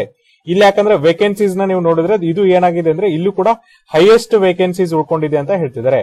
ಅಂದ್ರೆ ಅವರಲ್ಲಿ ಎಷ್ಟು ಟೋಟಲ್ ಸ್ಟ್ರೆಂತ್ ಇದೆಯಲ್ಲ ಅದರ 53.8% ಅಷ್ಟು ಏನಪ್ಪಾ ಅಂದ್ರೆ ಇನ್ನೂ ಕೂಡ ಖಾಲಿ ಹುದ್ದೆಗಳಿವೆ. ಇಲ್ಲಿ ಬಿಹಾರದ ಸರ್ಕಾರದಲ್ಲಿ ಇನ್ನೂ ಕೂಡ ಅಷ್ಟು ಖಾಲಿ ಹುದ್ದೆಗಳನ್ನ ಅವ್ರೇನಪ್ಪ ಅಂದ್ರೆ ರಿಕ್ರೂಟ್ಮೆಂಟ್ ಅನ್ನ ಮಾಡಬೇಕು. ಜೊತೆಗೆ ನೋಡ್ರಿ ಈ ಒಂದು ವರದಿ ಇನ್ನೊಂದು ಏನ್ ಮಾಡುತ್ತಂದ್ರೆ ಕೆಲವೊಂದಿಷ್ಟು ರಾಜ್ಯ ಸರ್ಕಾರಗಳು ಏನ್ ಮಾಡ್ತಿದೆ ಅಂದ್ರೆ ಏನು ಸ್ಯಾಂಕ್ಷನ್ಸ್ ಅಂತಿದೆ ಅಂದ್ರೆ ಇಷ್ಟು ಬಲ ಇರ್ಬೇಕಂತ ಹೇಳ್ತಿದ್ದಾರೆ. ಅಂದ್ರೆ ನಿಮ್ಮ ರಾಜ್ಯದಲ್ಲಿ ಎಷ್ಟು ಪೊಲೀಸ್ ಕಾನ್ಸ್ಟೇಬಲ್ ಹುದ್ದೆಗಳಿವೆ ಅಥವಾ ಎಷ್ಟು ಪೊಲೀಸ್ ಕಾನ್ಸ್ಟೇಬಲ್ ಒಟ್ಟು ಸ್ಟ್ರೆಂತ್ ಅಂತ ಕೇಳಿದಾಗ ಏನ್ ನಾವು ಸ್ಯಾಂಕ್ಷನ್ ಸ್ಟ್ರೆಂತ್ ಅಂತ ಹೇಳ್ತೀವಲ್ಲ ಅವುಗಳನ್ನ ಕಮ್ಮಿ ಮಾಡ್ತಾ ಇದ್ದಾರೆ. ಸೊ ನೋಡ್ರಿ ಅದರಿಂದ ಏನಾಗ್ತಿದೆ ಅಂದ್ರೆ ಅಲ್ಲಿರುವಂತ ವೇಕೆನ್ಸೀಸ್ ಕಮ್ಮಿ ಆಗ್ತಿದೆ. ಫಾರ್ ಎಕ್ಸಾಂಪಲ್ ನೋಡ್ರಿ ನಾನು ಆಗ್ಲೇ ಹೇಳಿದೆ ಬಿಹಾರದಲ್ಲಿ ಏನಪ್ಪಾ ಅಂದ್ರೆ 53.8% ವೇಕೆನ್ಸೀಸ್ ಇದೆ ಅಂತ ಹೇಳಿದೆ. ಸೊ ಈಗ ನೋಡ್ರಿ ನಾನು ಏನ್ ಮಾಡ್ತೀನಿ ಅಂದ್ರೆ 100 ಇದ್ದಲ್ಲಿ ಏನಾಗತ್ತಪ್ಪ ಅಂದ್ರೆ ಇಲ್ಲಿ 44 ಫುಲ್ಫಿಲ್ ಮತ್ತೆ 46 ಫುಲ್ಫಿಲ್ ಮತ್ತೆ 54 ಏನಪ್ಪಾ ಅಂದ್ರೆ ವೇಕೆನ್ಸಿ ಇದೆ ಅಂತ ಇಟ್ಕೊಳ್ಳೋಣ. ಈಗ ನಾನು ಏನ್ ಮಾಡ್ತೀನಿ ಅಂದ್ರೆ 100 ಹುದ್ದೆ ಇದ್ದಿದ್ದನ್ನ ಏನ್ ಮಾಡ್ತೀನಿ ಅಂದ್ರೆ 90 ಹುದ್ದೆಗೆ ಇಳಿಸ್ತೀನಿ. ಈಗ ಏನಾಗತ್ತಪ್ಪ ಅಂದ್ರೆ 90ರಲ್ಲಿ ನೀವು 46 ತೆಗೆದುಕೊಂಡ್ರೆ ನಿಮಗೆ ಕೇವಲ ಏನಾಗತ್ತಂದ್ರೆ 44 ಹುದ್ದೆಗಳು ಬರುತ್ತೆ. ಇದನ್ನ 90ಗೆ ಪರ್ಸೆಂಟೇಜ್ ಅನ್ನ ತೆಗೆದುಕೊಂಡಾಗ ನೋಡ್ರಿ 9 4 32 9 5 ಅಂದ್ರೆ ನಿಮ್ಗೆ ಇಲ್ಲೇನಾಗತ್ತಂದ್ರೆ ವೇಕೆನ್ಸೀಸ್ 51 ಪಾಯಿಂಟ್ ಸಮಥಿಂಗ್ ಬರುತ್ತೆ. 54ರಿಂದ ಅದೇನಾಗತ್ತಪ್ಪ ಅಂದ್ರೆ 51ಕ್ಕೆ ಬರುತ್ತೆ. ಈ ತರನಾಗಿ ಏನ್ ಮಾಡ್ತಿದಾರೆ ಅಂದ್ರೆ ವೇಕೆನ್ಸೀಸ್ ನ ಕಮ್ಮಿ ಮಾಡ್ತಿದ್ದಾರೆ. ಅಂದ್ರೆ ಒಟ್ಟು ಬಲ ಏನಿದೆಯಲ್ಲ ಅದನ್ನೇ ಕಮ್ಮಿ ಮಾಡ್ಬಿಡೋದು. ಅವಾಗ ನಿಮ್ದು ಏನಾಗುತ್ತೆ ಅಂದ್ರೆ ಖಾಲಿ ಹುದ್ದೆಗಳ ಸಂಖ್ಯೆ ಕಮ್ಮಿ ಆಗುತ್ತೆ. ಅವಾಗ ನೀವೇನ್ ಮಾಡ್ಬೋದಪ್ಪ ಅಂದ್ರೆ ವೇಕೆನ್ಸೀಸ್ ಅಂತ ಕಮ್ಮಿ ತೋರಿಸಬಹುದು ಅಂತ ಹೇಳ್ತಿದ್ದಾರೆ. ಅದನ್ನು ಕೂಡ ಏನಪ್ಪಾ ಅಂದ್ರೆ ಒಂದು ಉದಾಹರಣೆ ಕೊಡೋದಾದ್ರೆ 2020ರಿಂದ 2022 ನೋಡ್ರಿ ಕೇರಳ ರಾಜ್ಯ ಸರ್ಕಾರ ಏನ್ ಮಾಡಿದೆ ಅಂದ್ರೆ ಅಲ್ಲಿ ಅವರ ಸಿವಿಲ್ ಪೊಲೀಸ್ ಸ್ಟ್ರೆಂತ್ ಏನಿದೆಯಲ್ಲ ಅದನ್ನೇನಪ್ಪ ಅಂದ್ರೆ 239 ಪೋಸ್ಟ್ ಅನ್ನು ಅವರು ಕಡಿಮೆ ಮಾಡಿದ್ದಾರೆ. ಇದರಿಂದ ಏನಾಗಿದೆಪ್ಪ ಅಂದ್ರೆ ಅವರ ಒಟ್ಟು ವೇಕೆನ್ಸೀಸ್ ಕೂಡ ಕಮ್ಮಿ ಆಗಿದೆ. ಜೊತೆಗೆ ನೋಡ್ರಿ ವರ್ಕ್ ಲೋಡ್ ಏನಿದೆಯಲ್ಲ ಇದು ಜಾಸ್ತಿ ಆಗಿದೆ. ಯಾಕಂದ್ರೆ ಒಬ್ಬ ವ್ಯಕ್ತಿನ ಕಡಿತ ಮಾಡಿದ್ರೆ ಆ ವ್ಯಕ್ತಿಯ ಕೆಲಸವನ್ನ ಏನಪ್ಪಾ ಅಂದ್ರೆ ಇನ್ನೊಬ್ಬ ವ್ಯಕ್ತಿಯ ಮೇಲೆ ಬೀಳೋದ್ರಿಂದ ಅಲ್ಲಿರುವಂತಹ ವರ್ಕ್ ಲೋಡ್ ವರ್ಕ್ ಪ್ರೆಷರ್ ಏನಾಗತ್ತಪ್ಪ ಅಂದ್ರೆ ಜಾಸ್ತಿ ಆಗುತ್ತೆ. ಈಗ ನೋಡ್ರಿ how many States fulfil there ಕೋಟಾಸ್ for women SC/ST communities ಅಂದ್ರೆ ಎಷ್ಟು ರಾಜ್ಯಗಳು ನೋಡ್ರಿ ಮಹಿಳೆಯರ ಮೀಸಲಾತಿ ಮತ್ತೆ SC/ST ಮೀಸಲಾತಿ ಕಮ್ಯುನಿಟಿನ ಫುಲ್ಫಿಲ್ ಮಾಡಿದಾರೆ ಅಂದ್ರೆ ನೋಡ್ರಿ ಇಷ್ಟು ವರ್ಷ ರಿಸರ್ವೇಶನ್ ಕೊಟ್ಟರು ಸಹ ಏನಪ್ಪಾ ಅಂದ್ರೆ ಓನ್ಲಿ ಏನಪ್ಪಾ ಅಂದ್ರೆ ನಮ್ಮ ರಾಜ್ಯ ಸರ್ಕಾರ ಅಂದ್ರೆ ಕರ್ನಾಟಕ ರಾಜ್ಯ ಸರ್ಕಾರ ಮಾತ್ರ ಏನಪ್ಪಾ ಅಂದ್ರೆ ಈ SC ಕ್ಯಾಟಗರಿಗೆ ಅಂದ್ರೆ ಶೆಡ್ಯೂಲ್ ಕಾಸ್ಟ್, ಶೆಡ್ಯೂಲ್ ಟ್ರೈಬ್ ಮತ್ತೆ ಅದರ್ ಬ್ಯಾಕ್ವರ್ಡ್ ಕ್ಲಾಸಸ್ ಅಂದ್ರೆ ಪರಿಶಿಷ್ಟ ಜಾತಿ, ಪರಿಶಿಷ್ಟ ಪಂಗಡ ಮತ್ತೆ ಇತರೆ ಹಿಂದುಳಿದ ವರ್ಗಗಳ ಕೋಟಾ ಏನಿದೆಯಲ್ಲ ಅದನ್ನ ಮಾತ್ರ ಫುಲ್ಫಿಲ್ ಮಾಡಕ್ ಸಾಧ್ಯ ಆಗಿದೆ. ನೋಡ್ರಿ ಭಾರತದಲ್ಲಿ ಯಾವುದೇ ಒಂದು ರಾಜ್ಯ ಸರ್ಕಾರ ಈ ಕೋಟಾವನ್ನ ಫುಲ್ಫಿಲ್ ಮಾಡಕ್ ಸಾಧ್ಯ ಆಗಿದ್ರೆ ಅದು ಕೇವಲ ಏನಪ್ಪಾ ಅಂದ್ರೆ ಕರ್ನಾಟಕ ರಾಜ್ಯ ಮಾತ್ರ ಫುಲ್ಫಿಲ್ ಮಾಡಿದೆ ಅಂತ ಹೇಳ್ತಿದ್ರೆ. ಇದು ಬಿಟ್ಟು ಯಾವುದೇ ರಾಜ್ಯ ಮತ್ತೆ ಕೇಂದ್ರಾಡಳಿತ ಪ್ರದೇಶಗಳು ಕೂಡ ಏನಪ್ಪಾ ಅಂದ್ರೆ ಪರಿಶಿಷ್ಟ ಜಾತಿ, ಪರಿಶಿಷ್ಟ ಪಂಗಡ ಮತ್ತೆ OBC ಕ್ಯಾಟಗರಿ ಅಭ್ಯರ್ಥಿಗಳಿಗೆ ಏನಪ್ಪಾ ಅಂದ್ರೆ ಏನ್ ರಿಸರ್ವೇಶನ್ ಅನ್ನ ಕೊಟ್ಟಿದ್ರಲ್ಲ ಅದನ್ನ ಕಂಪ್ಲೀಟ್ ಆಗಿ ಅವರಿಗೆ ಮೀಸಲಿಡುವಲ್ಲಿ ಫೇಲ್ ಆಗಿದೆ ಅಂತ ಹೇಳ್ತಿದ್ದಾರೆ. ಅಂದ್ರೆ ಆ ವೇಕೆನ್ಸೀಸ್ ನ ಫುಲ್ಫಿಲ್ ಮಾಡೋದ್ರಲ್ಲಿ ಏನಪ್ಪಾ ಅಂದ್ರೆ ಫೇಲ್ ಆಗಿದೆ ಅಂತ ಹೇಳ್ತಿದ್ದಾರೆ. ನೋಡ್ರಿ ಮಧ್ಯಮ ಮತ್ತೆ ದೊಡ್ಡ ಸ್ಟೇಟ್ ಗಳಲ್ಲಿ ನೋಡೋದಾದ್ರೆ ಗುಜರಾತ್ ಏನಪ್ಪಾ ಅಂದ್ರೆ ಟಾಪ್ ಪರ್ಫಾರ್ಮರ್ ಯಾವ್ದ್ರೊಳಗೆ ಅಂದ್ರೆ ನೋಡ್ರಿ SC ಕಾನ್ಸ್ಟೇಬಲ್ ಮತ್ತೆ SC ಆಫೀಸರ್ ಹುದ್ದೆಗಳಲ್ಲಿ ಏನಪ್ಪಾ ಅಂದ್ರೆ ಗುಜರಾತ್ ತುಂಬಾ ಚೆನ್ನಾಗಿ ಕೆಲಸ ಮಾಡಿದೆ.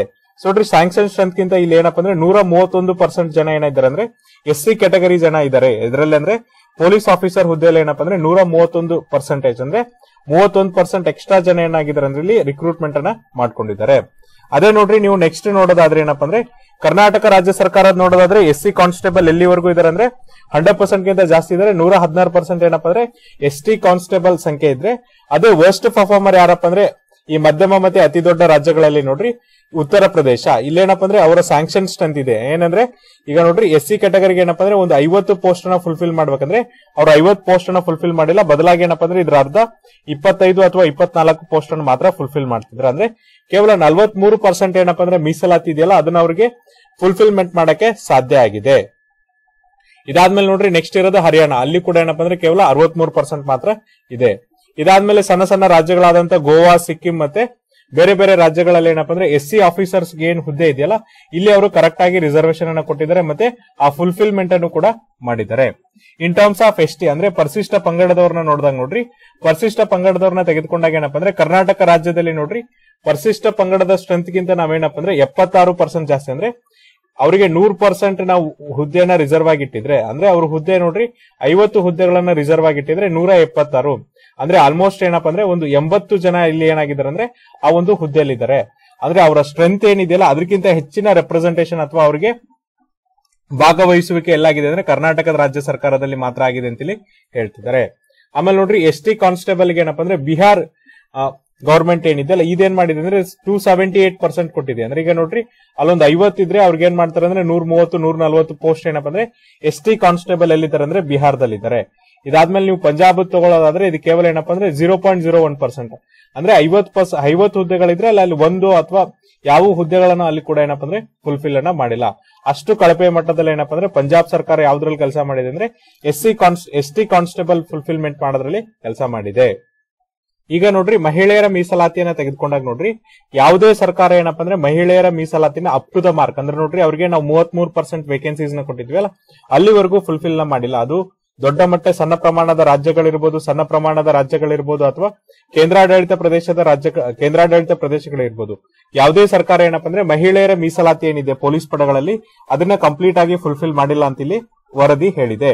ಜೊತೆಗೆ ನೋಡ್ರಿ 6 ಕೇಂದ್ರಾಡಳಿತ ಪ್ರದೇಶಗಳು ಮತ್ತು 9 ರಾಜ್ಯಗಳಲ್ಲಿ ನೋಡ್ರಿ ಮಹಿಳೆಯರ ರಿಸರ್ವೇಶನ್ ಟಾರ್ಗೆಟ್ ಎಷ್ಟಿದೆಪ್ಪ ಅಂದ್ರೆ 33% ಇದೆ ಅಂತ ಹೇಳ್ತಿದ್ದಾರೆ. ಅಂದ್ರೆ 100 ಹುದ್ದೆಗಳಿದ್ರೆ ಅದರಲ್ಲಿ 33 ಹುದ್ದೆಗಳೇನಪ್ಪ ಅಂದ್ರೆ ಮಹಿಳೆಯರಿಗೆ ಕೊಡ್ಬೇಕಂತ ಏನ್ ಹೇಳ್ತಾರಲ್ಲ, ಇದು 6 ಕೇಂದ್ರಾಡಳಿತ ಪ್ರದೇಶ ಮತ್ತೆ 9 ರಾಜ್ಯಗಳಲ್ಲಿ ಜಾಸ್ತಿ ಇದೆ.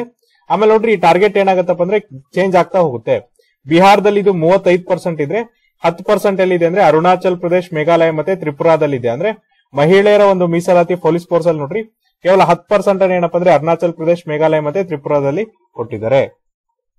ಆಮೇಲೆ ನೋಡ್ರಿ 5 ರಾಜ್ಯ ಮತ್ತೆ ಕೇಂದ್ರಾಡಳಿತ ಪ್ರದೇಶಗಳಲ್ಲಿ ಏನಪ್ಪಾ ಅಂದ್ರೆ ಮಹಿಳೆಯರಿಗೆ ಪೊಲೀಸ್ ಪಡೆಗಳಲ್ಲಿ ಏನಪ್ಪಾ ಅಂದ್ರೆ ಮೀಸಲಾತಿನೇ ಇಲ್ಲ. ಯಾವೆಲ್ಲ ರಾಜ್ಯಗಳಂದ್ರೆ ಕೇರಳ, ಮಿಜೋರಾಂ ಮತ್ತೆ ಬೇರೆ ಬೇರೆ ರಾಜ್ಯಗಳಲ್ಲಿ ಏನಪ್ಪಾ ಅಂದ್ರೆ ಈ ರಿಸರ್ವೇಶನ್ ಕೊಟ್ಟಿಲ್ಲ, ಅಂದ್ರೆ ಮಹಿಳೆಯರಿಗೆ ಪೊಲೀಸ್ ಪಡೆಗಳಲ್ಲಿ ಮೀಸಲಾತಿನೇ ಕೊಟ್ಟಿಲ್ಲ. ಸೊ ನೋಡ್ರಿ ಫೈಂಡಿಂಗ್ಸ್ ಪ್ರಕಾರ ಏನಪ್ಪಾ ಅಂದ್ರೆ ಯಾವುದೇ ಸರ್ಕಾರ ಕೂಡ ಏನಪ್ಪಾ ಅಂದ್ರೆ ಯಾವುದೇ ರಾಜ್ಯ ಸರ್ಕಾರ 33% ರಿಸರ್ವೇಶನ್ ಏನ್ ಕೊಟ್ಟಿದ್ದಾರೆ, ಈ 33% ಕೋಟಾವನ್ನ ಫುಲ್ಫಿಲ್ ಮಾಡಕ್ಕೆ ಯಾವ ಸರ್ಕಾರದಿಂದನೂ ಕೂಡ ಏನಪ್ಪಾ ಅಂದ್ರೆ ಸಾಧ್ಯ ಆಗಿಲ್ಲ ಅಂತ ಹೇಳ್ತಿದ್ದಾರೆ. ಸೊ ನೋಡ್ರಿ ಮಧ್ಯಮ ಮತ್ತೆ ದೊಡ್ಡ ಮಟ್ಟದ ರಾಜ್ಯಗಳಲ್ಲಿ, ದೊಡ್ಡ ಪ್ರಮಾಣದ ರಾಜ್ಯಗಳಲ್ಲಿ ಏನಪ್ಪಾ ಅಂದ್ರೆ ಆಂಧ್ರ ಪ್ರದೇಶ ಸರ್ಕಾರ ಏನ್ ಮಾಡಿದೆ ಅಂದ್ರೆ ಮಹಿಳೆಯರಿಗೆ 33% ಮೀಸಲಾತಿಯನ್ನು ಏನು ಒದಗಿಸಿಕೊಟ್ಟಿದ್ದಿಲ್ಲ, ಇದು ಈಗ ಪೊಲೀಸ್ ಪಡೆಗಳಲ್ಲಿ ಮಹಿಳೆಯರ ಭಾಗವಹಿಸುವಿಕೆಯಲ್ಲಿ ಇವರ ಒಂದು ಕಾಂಟ್ರಿಬ್ಯೂಷನ್ ಎಷ್ಟಿದೆಪ್ಪ ಅಂದ್ರೆ 21.8%. ಅಂದ್ರೆ ನೋಡ್ರಿ ಆಂಧ್ರದಲ್ಲಿ 33% ಏನಿರ್ಬೇಕಲ್ಲ ಅದ್ರಲ್ಲಿ ಕೇವಲ ಅವ್ರೇನಪ್ಪ ಅಂದ್ರೆ 21.8% ವರೆಗೂ ಏನಪ್ಪ ಅಂದ್ರೆ ಫುಲ್ಫಿಲ್ ಮಾಡಕ್ಕೆ ಸಾಧ್ಯ ಆಗಿದೆ. ಹಾಗಾಗಿ ಇವ್ರು ಏನಪ್ಪ ಅಂದ್ರೆ ಬೆಸ್ಟ್ ಪರ್ಫಾರ್ಮರ್. ಇದಾದ್ಮೇಲೆ ವರ್ಸ್ಟ್ ಪರ್ಫಾರ್ಮರ್ ಯಾರಪ್ಪ ಅಂದ್ರೆ ಜಾರ್ಖಂಡ್. ಇಲ್ಲಿ ಕೇವಲ ಏನಪ್ಪ ಅಂದ್ರೆ 6.2% ಮಾತ್ರ ಅವ್ರೇನಪ್ಪ ಅಂದ್ರೆ ಮಹಿಳೆಯರ ಮೀಸಲಾತಿ ಹುದ್ದೆಗಳನ್ನ ಫುಲ್ಫಿಲ್ ಮಾಡಕ್ಕೆ ಸಾಧ್ಯ ಆಗಿದೆ. ಇನ್ನು ನೋಡ್ರಿ ಸಣ್ಣ ಮಟ್ಟದ ರಾಜ್ಯಗಳಲ್ಲಿ ಹಿಮಾಚಲ್ ಪ್ರದೇಶ ಏನಪ್ಪ ಅಂದ್ರೆ ಕೇವಲ 14% ವೇಕೆನ್ಸೀಸ್ ನ ಫುಲ್ಫಿಲ್ ಮಾಡಿ ಟಾಪ್ ಪರ್ಫಾರ್ಮರ್ ಆಗಿದೆ. ಅಂದ್ರೆ 33% ಫುಲ್ಫಿಲ್ ಮಾಡ್ಬೇಕಲ್ಲ, 14% ಅನ್ನ ಮಾತ್ರ ಫುಲ್ಫಿಲ್ ಮಾಡಿ ಟಾಪ್ ಪರ್ಫಾರ್ಮರ್ ಆದ್ರೆ. ಇದಾದ್ಮೇಲೆ ನೋಡ್ರಿ ತ್ರಿಪುರಾ ಏನಪ್ಪ ಅಂದ್ರೆ ಲಾಸ್ಟ್ ಬರುತ್ತೆ, ಇದು ಕೇವಲ 5.3% ಹುದ್ದೆಗಳನ್ನ ಮಾತ್ರ ಫುಲ್ಫಿಲ್ ಮಾಡುತ್ತೆ. ಇದಾದ್ಮೇಲೆ ಯೂನಿಯನ್ ಟೆರಿಟರಿಯಲ್ ನೋಡೋದಾದ್ರೆ ನೋಡ್ರಿ ಲಡಾಖ್ ಅಲ್ಲಿ ಏನಪ್ಪ ಅಂದ್ರೆ 28.3% ಪೊಲೀಸ್ ಹುದ್ದೆಗಳು ಏನಪ್ಪ ಅಂದ್ರೆ ಮಹಿಳೆಯರಿಂದ ಫುಲ್ಫಿಲ್ ಆದ್ರೆ, ವರ್ಸ್ಟ್ ಪರ್ಫಾರ್ಮರ್ ಯಾರಪ್ಪ ಅಂದ್ರೆ ಜಮ್ಮು ಅಂಡ್ ಕಾಶ್ಮೀರ್. ಇಲ್ಲ ಏನಪ್ಪ ಅಂದ್ರೆ ಕೇವಲ 3.3% ಹುದ್ದೆಗಳು ಮಾತ್ರ ಏನಪ್ಪ ಅಂದ್ರೆ ಮಹಿಳೆಯರಿಂದ ಫುಲ್ಫಿಲ್ ಆಗಿದೆ. ಹಾಗಾಗಿ ನೋಡ್ರಿ ಪೊಲೀಸ್ ಪಡೆಗಳಲ್ಲಿ ಏನು ಮೀಸಲಾತಿ ಇದೆಯಲ್ಲ, SC ST ಮತ್ತೆ OBC ಕ್ಯಾಟಗರಿಯಲ್ಲಿ ಏನಪ್ಪ ಅಂದ್ರೆ ಕರ್ನಾಟಕ ಸರ್ಕಾರ ತುಂಬಾ ಚೆನ್ನಾಗಿನೇ ಕೆಲಸ ಮಾಡಿದೆ. ಬಟ್ ಅಪಾರ್ಟ್ ಫ್ರಮ್ ಬಿಟ್ಟು ಈ ಒಂದು ಮಹಿಳೆಯರ ಮೀಸಲಾತಿಯಲ್ಲಿ ಏನಪ್ಪ ಅಂದ್ರೆ ಈ ಒಂದು ನಮ್ಮ ಟಾರ್ಗೆಟ್ ಏನಿದೆಯಲ್ಲ ಆ ಟಾರ್ಗೆಟ್ ಅನ್ನು ಅಚೀವ್ ಮಾಡಕ್ಕಾಗಲ್ಲ. ಬಟ್ ಇಲ್ಲಿ ಏನಪ್ಪ ಅಂದ್ರೆ ಆಂಧ್ರ ಪ್ರದೇಶ ಸರ್ಕಾರ ತುಂಬಾ ಚೆನ್ನಾಗಿ ಕೆಲಸ ಮಾಡಿದೆ. ಸೊ ನೋಡ್ರಿ ಅದೇ ತರನಾಗಿ ನಮ್ಮ ನೆಕ್ಸ್ಟ್ ಆರ್ಟಿಕಲ್ ಯಾವ್ದಿದೆ ಅಂದ್ರೆ,